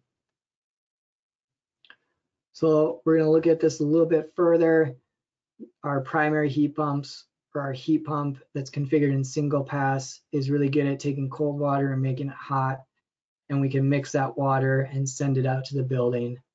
Really great. This would be a very robust, reliable, and efficient system design shown here on the screen. When we add that temperature maintenance or that hot water circulation loop and pipe that back to our primary storage tank, we end up mixing that tank up with a bunch of, shown here, yellow water, but assume that's maybe 100 to 110 degree water. And so now when our heat pump water heater turns on, it's going to draw in that warm water. And depending on what refrigerant it's using, the ambient air temperature, and what part of its cycle it's in, it might do that successfully, but in a lot of cases, it can be really challenged to do this. And what will happen is it will go out on high head pressure or some other alarm in that heat pump water heater. And so that's one of the reasons that at Ecotel, we always design in a dedicated temperature maintenance system so that we can isolate this load and remove it from that primary heat pump, and then provide some other way to reheat that temperature maintenance load. It also, when we return our hot circulation water, it's about 110 degrees back to this tank, it mixes up this tank. And so instead of having a lot of hot water at the top, a little bit of warmish water and then cool water at the bottom, we now just have a little bit of hot water at the top and mostly, warmish water, but not above 120, what we're trying to send out to the system. So it's going to decrease the effective storage volume, right? Because we might have sized assuming that this tank was completely full of hot water. And then if we design this type of system in reality, there might be just a little bit of hot water at the top, and it's mostly full of this mixed return water temperature.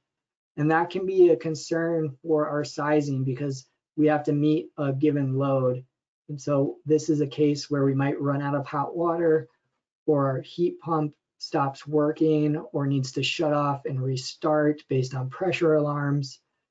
Or we basically just don't have a big enough battery because we thought that battery was going to be 100% charged at the start of a water use period, and in reality it's closer to 50% charge on the best case scenario before that first water draw period.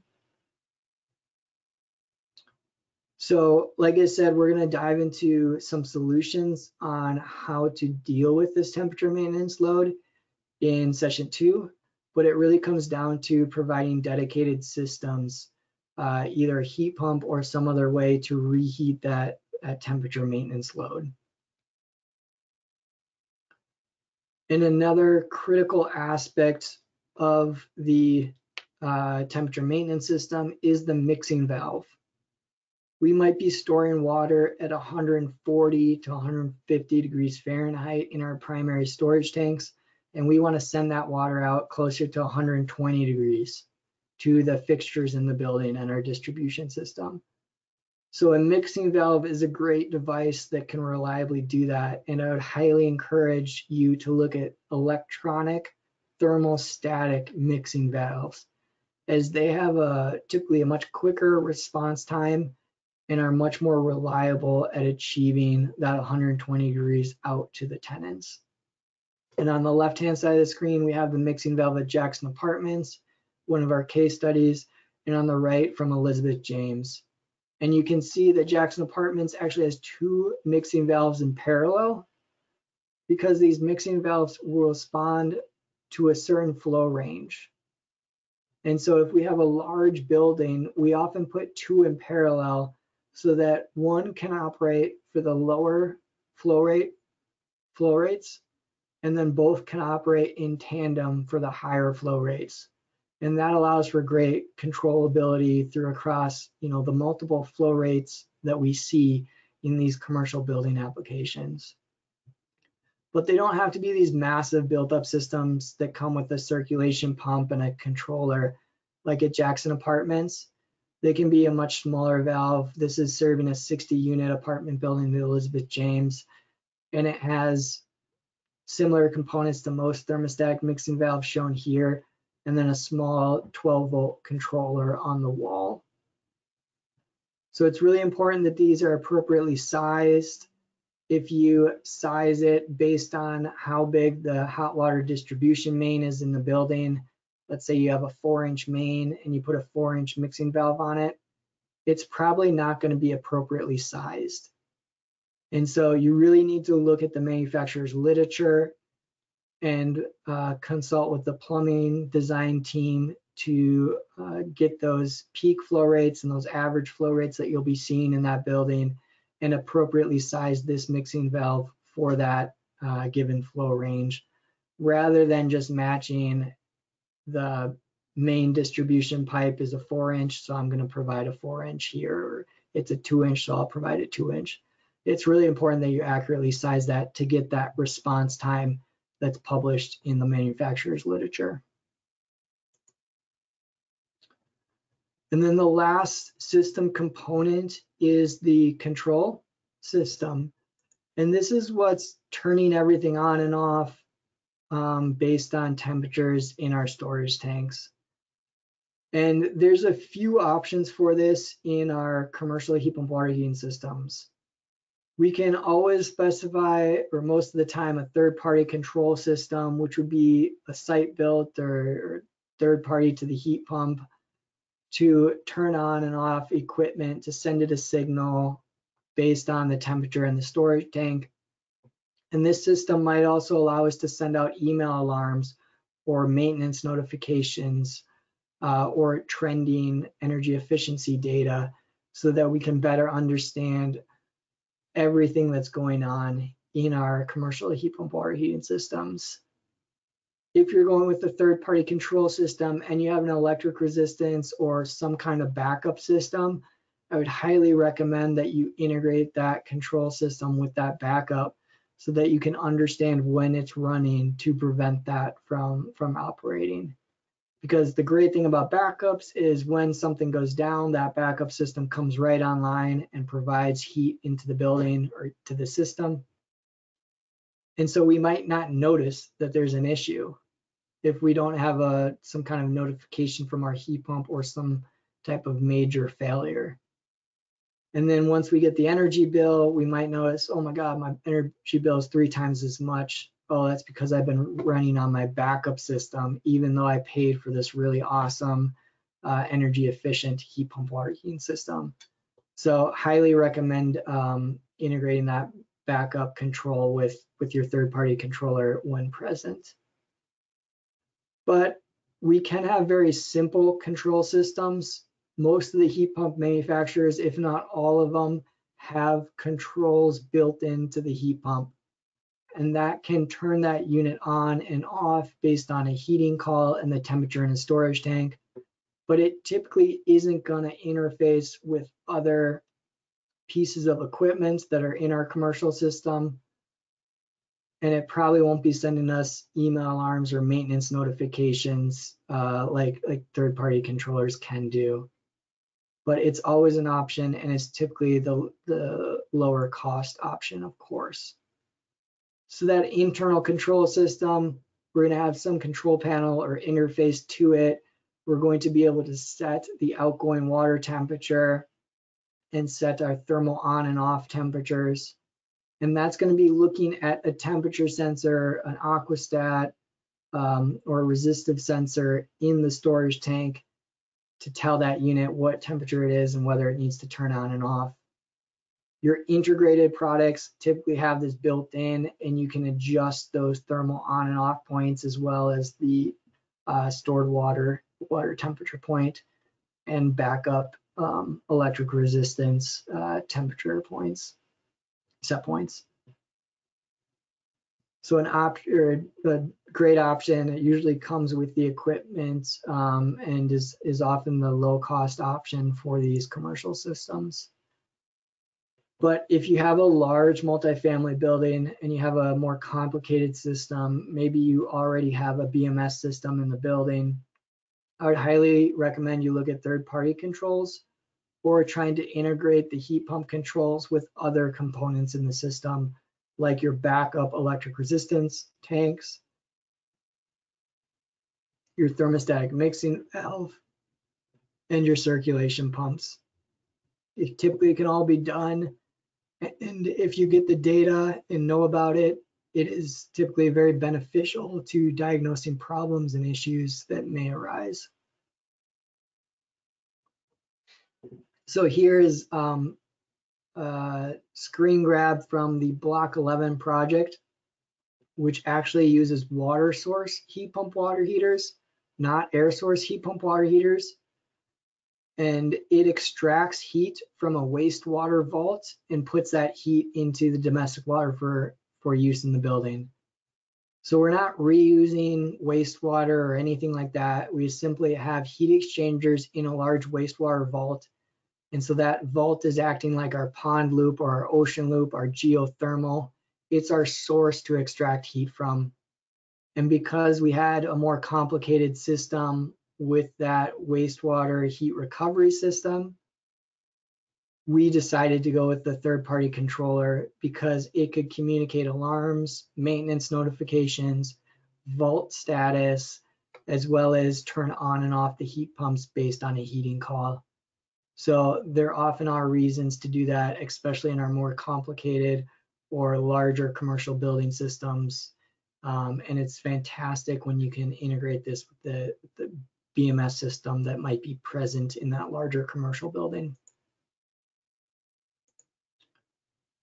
And I can pause for questions here before moving forward. And we're coming up to time. So any questions? I think this is a good point. Otherwise, I'll keep going. Trevor? Yeah, we did have one when you're talking about the electronic thermostatic mixing valves. Someone just asked, like, sort of what happens when the power is out and like when tenants continue to draw that hot water. Like, what should be taken into account for that situation? Yeah, that's great. A lot of these have battery banks built in, or some of them do. I don't know if a lot is the correct word, so that there can be a short duration of no power to the mixing valve, and it still provides tempered water to the occupants. Other ones, depending on what occupancy you're serving, you can specify them to go completely cold, or stay in the position they're at, essentially. And going completely cold is great because it prevents people from being, scalded from the hot water, but it means that cold water is going to be going out into the building. So there's varying options to address some of the concerns with losing power for those electronic mixing valves. And it really just depends on the building type and application. Got it, thanks.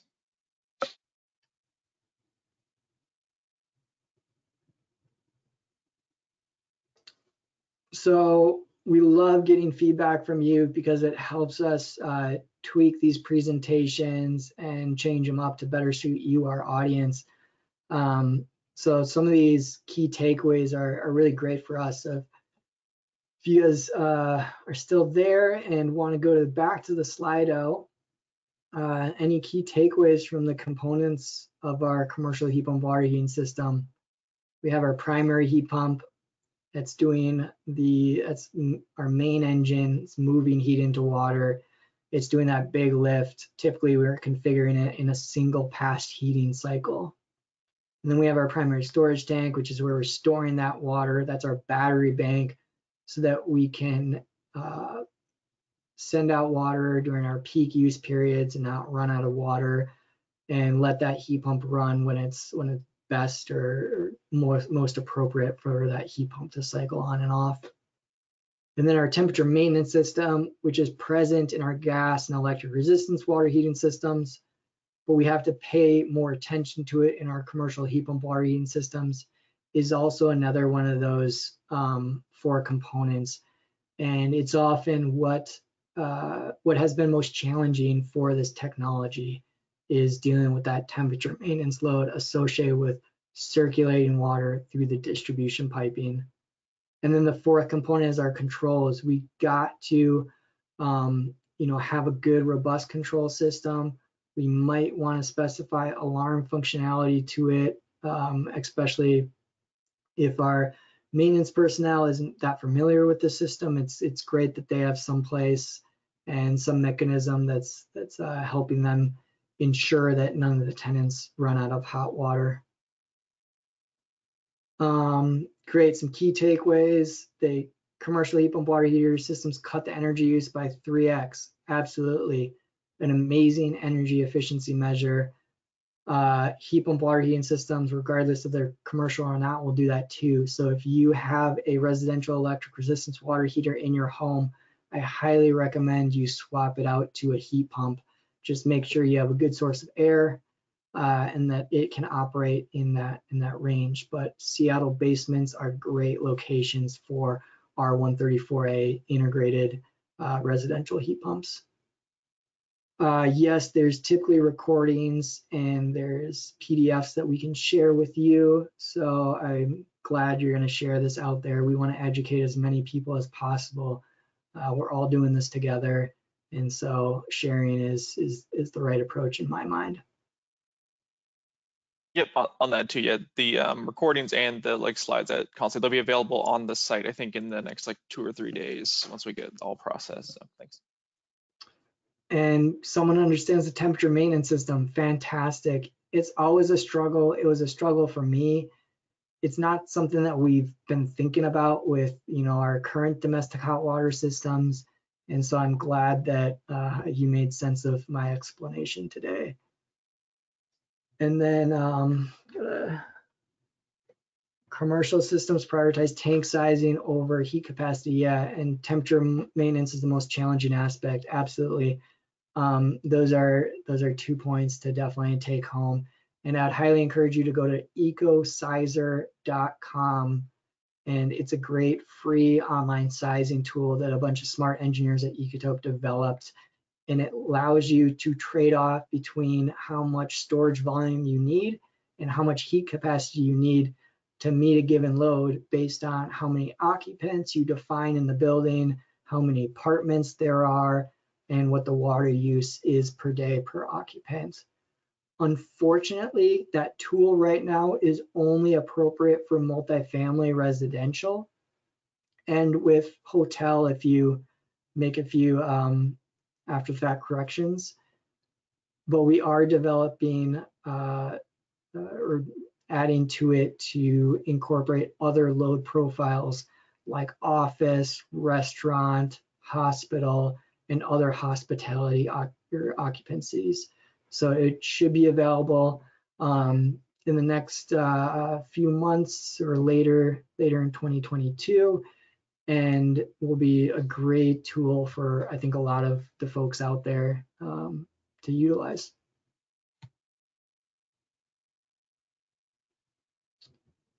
Great, and so then the last section we have is it a candidate?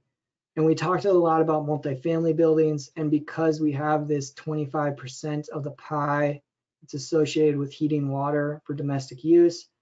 Heat pump water heaters make a lot of sense here. We can dramatically save the energy there, 17% on average.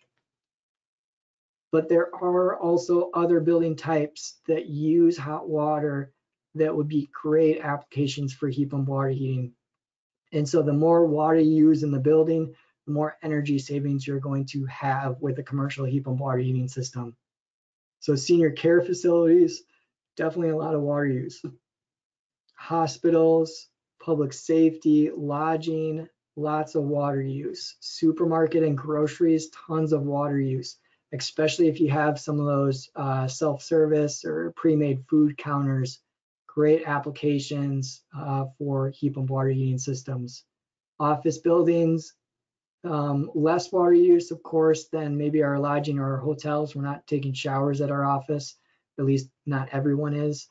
But still, there's tons of reasons to, or there's enough energy savings there to apply a commercial heat pump water heating system to serve that type of occupancy. And education is a great one. We've actually seen, there's some uptick in water use in all of our educational facilities, and depending on what age the kids are and how much gym use there's varying levels of hot water use. But often those commercial kitchen environments in our schools are one of those big drawers or big high users of water, or high users of hot water. And so a commercial heat pump really makes sense there as well. And so here's our recap. We talked about why choose a commercial heat pump water heating system. We talked about what it is. We know that it can look a lot different depending on what building we're serving and what those occupants are, or how those occupants are using water in that building. We talked about the 4 components and how they all interact together. We're going to dive more into the temperature maintenance system in session 2 and some solutions for it for reliable and efficient designs. And then what makes a good candidate? I would argue that every building that uses hot water is a great candidate for a heat pump water heater. And the buildings like senior care, residential, hotel, and other buildings, fire stations that have a lot of hot water use are an even better candidate for that heat pump water heating system. And so the next time we're going to talk about key design considerations that are essential for success, right? We all want success, and we're going to try to break down some of those key design considerations so that we can all be there. And then session 3 is from design to implementation. This is looking through the installer's lens. After an engineer specifies a heat pump water heater, how does that installer go to the manufacturer, purchase it and make sure it gets installed correctly so that it's a reliable and efficient system. And then session 4, how do we maintain and operate these systems?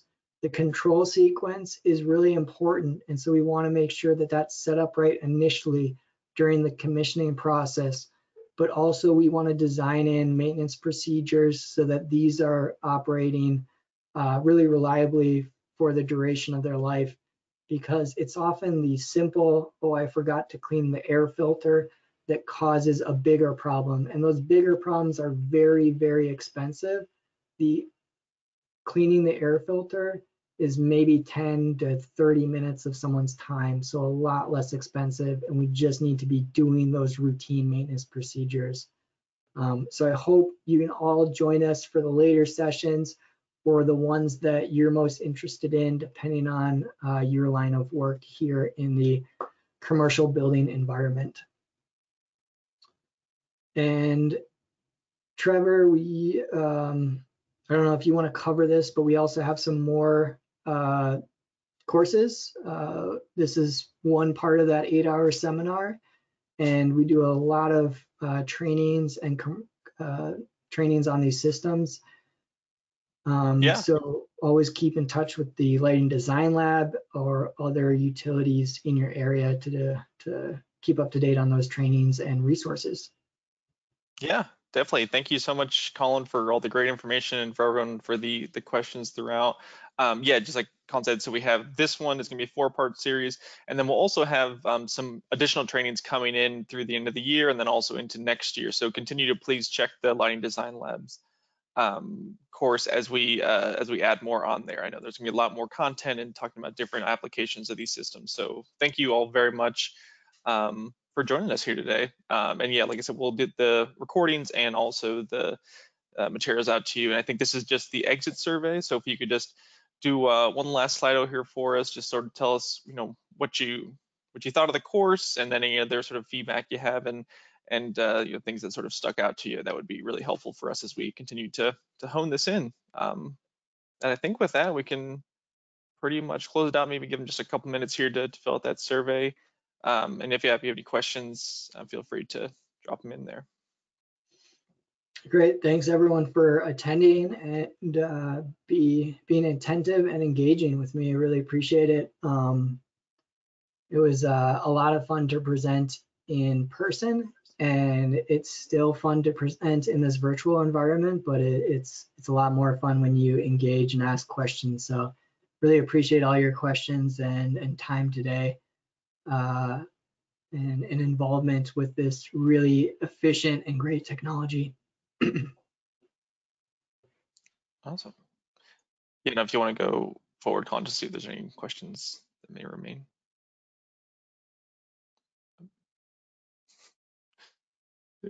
What'd you do there? There you go. Get on it, Colin.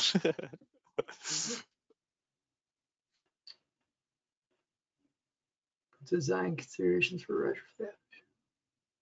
Yeah, that's a great question. I think the design considerations that we're going to cover in session 2 will be great at addressing some of the design considerations for retrofit applications of large systems. I would say that those large systems, especially healthcare and university, are typically sized with a ton of heat capacity, like a lot of heat capacity, because it's cheap, it's inexpensive, and they don't want to run out of hot water. If we do that with a heat pump water heating system, we're not going to run out of hot water, but we're going to have a very expensive first cost for that system installation. So it would be better to actually look at the true load of the healthcare or university building and use that load, measure it over the course of a month or the course of a year is better. Use that load to predict your actual peak water usage. See how that compares to the sizing that's currently there, and then use that to evaluate how to size your heat pump water heater. Because if you just strictly, or if you approach this by matching the existing heat capacity of the gas system with the new heat capacity of the heat pump system, it will probably work fine, but you're just going to end up spending a lot of money where you could have put that money into maybe another efficiency program or somewhere else, or saved on that first cost. Heat pump for primary building heats. Found any integrated units of the mode switch that BMS can change. I do know that there's some integrated units that are working to take in a load shift signal from a CT2045 port. And so that might be able to integrate with the BMS system, but I'm a very hands-on mechanical engineer, not an electrical engineer or a control engineer. So I don't know if it can, but I would be hopeful that that technology that they're implementing with the CT2045 port would be able to interface that way. And then Ecotope typically doesn't do that many residential homes anymore, but we always love really efficient design solutions. So I'm curious what your current home heating system is and how you want to improve it or fix it. So please feel free to reach out to us here at Ecotope. And thanks everyone. And I look forward to speaking with you in session 2, and then Evan Green will be covering session 3 and session 4. So please join us for that. Yeah, thank you all very much. I hope you have a great rest of your day. Thanks.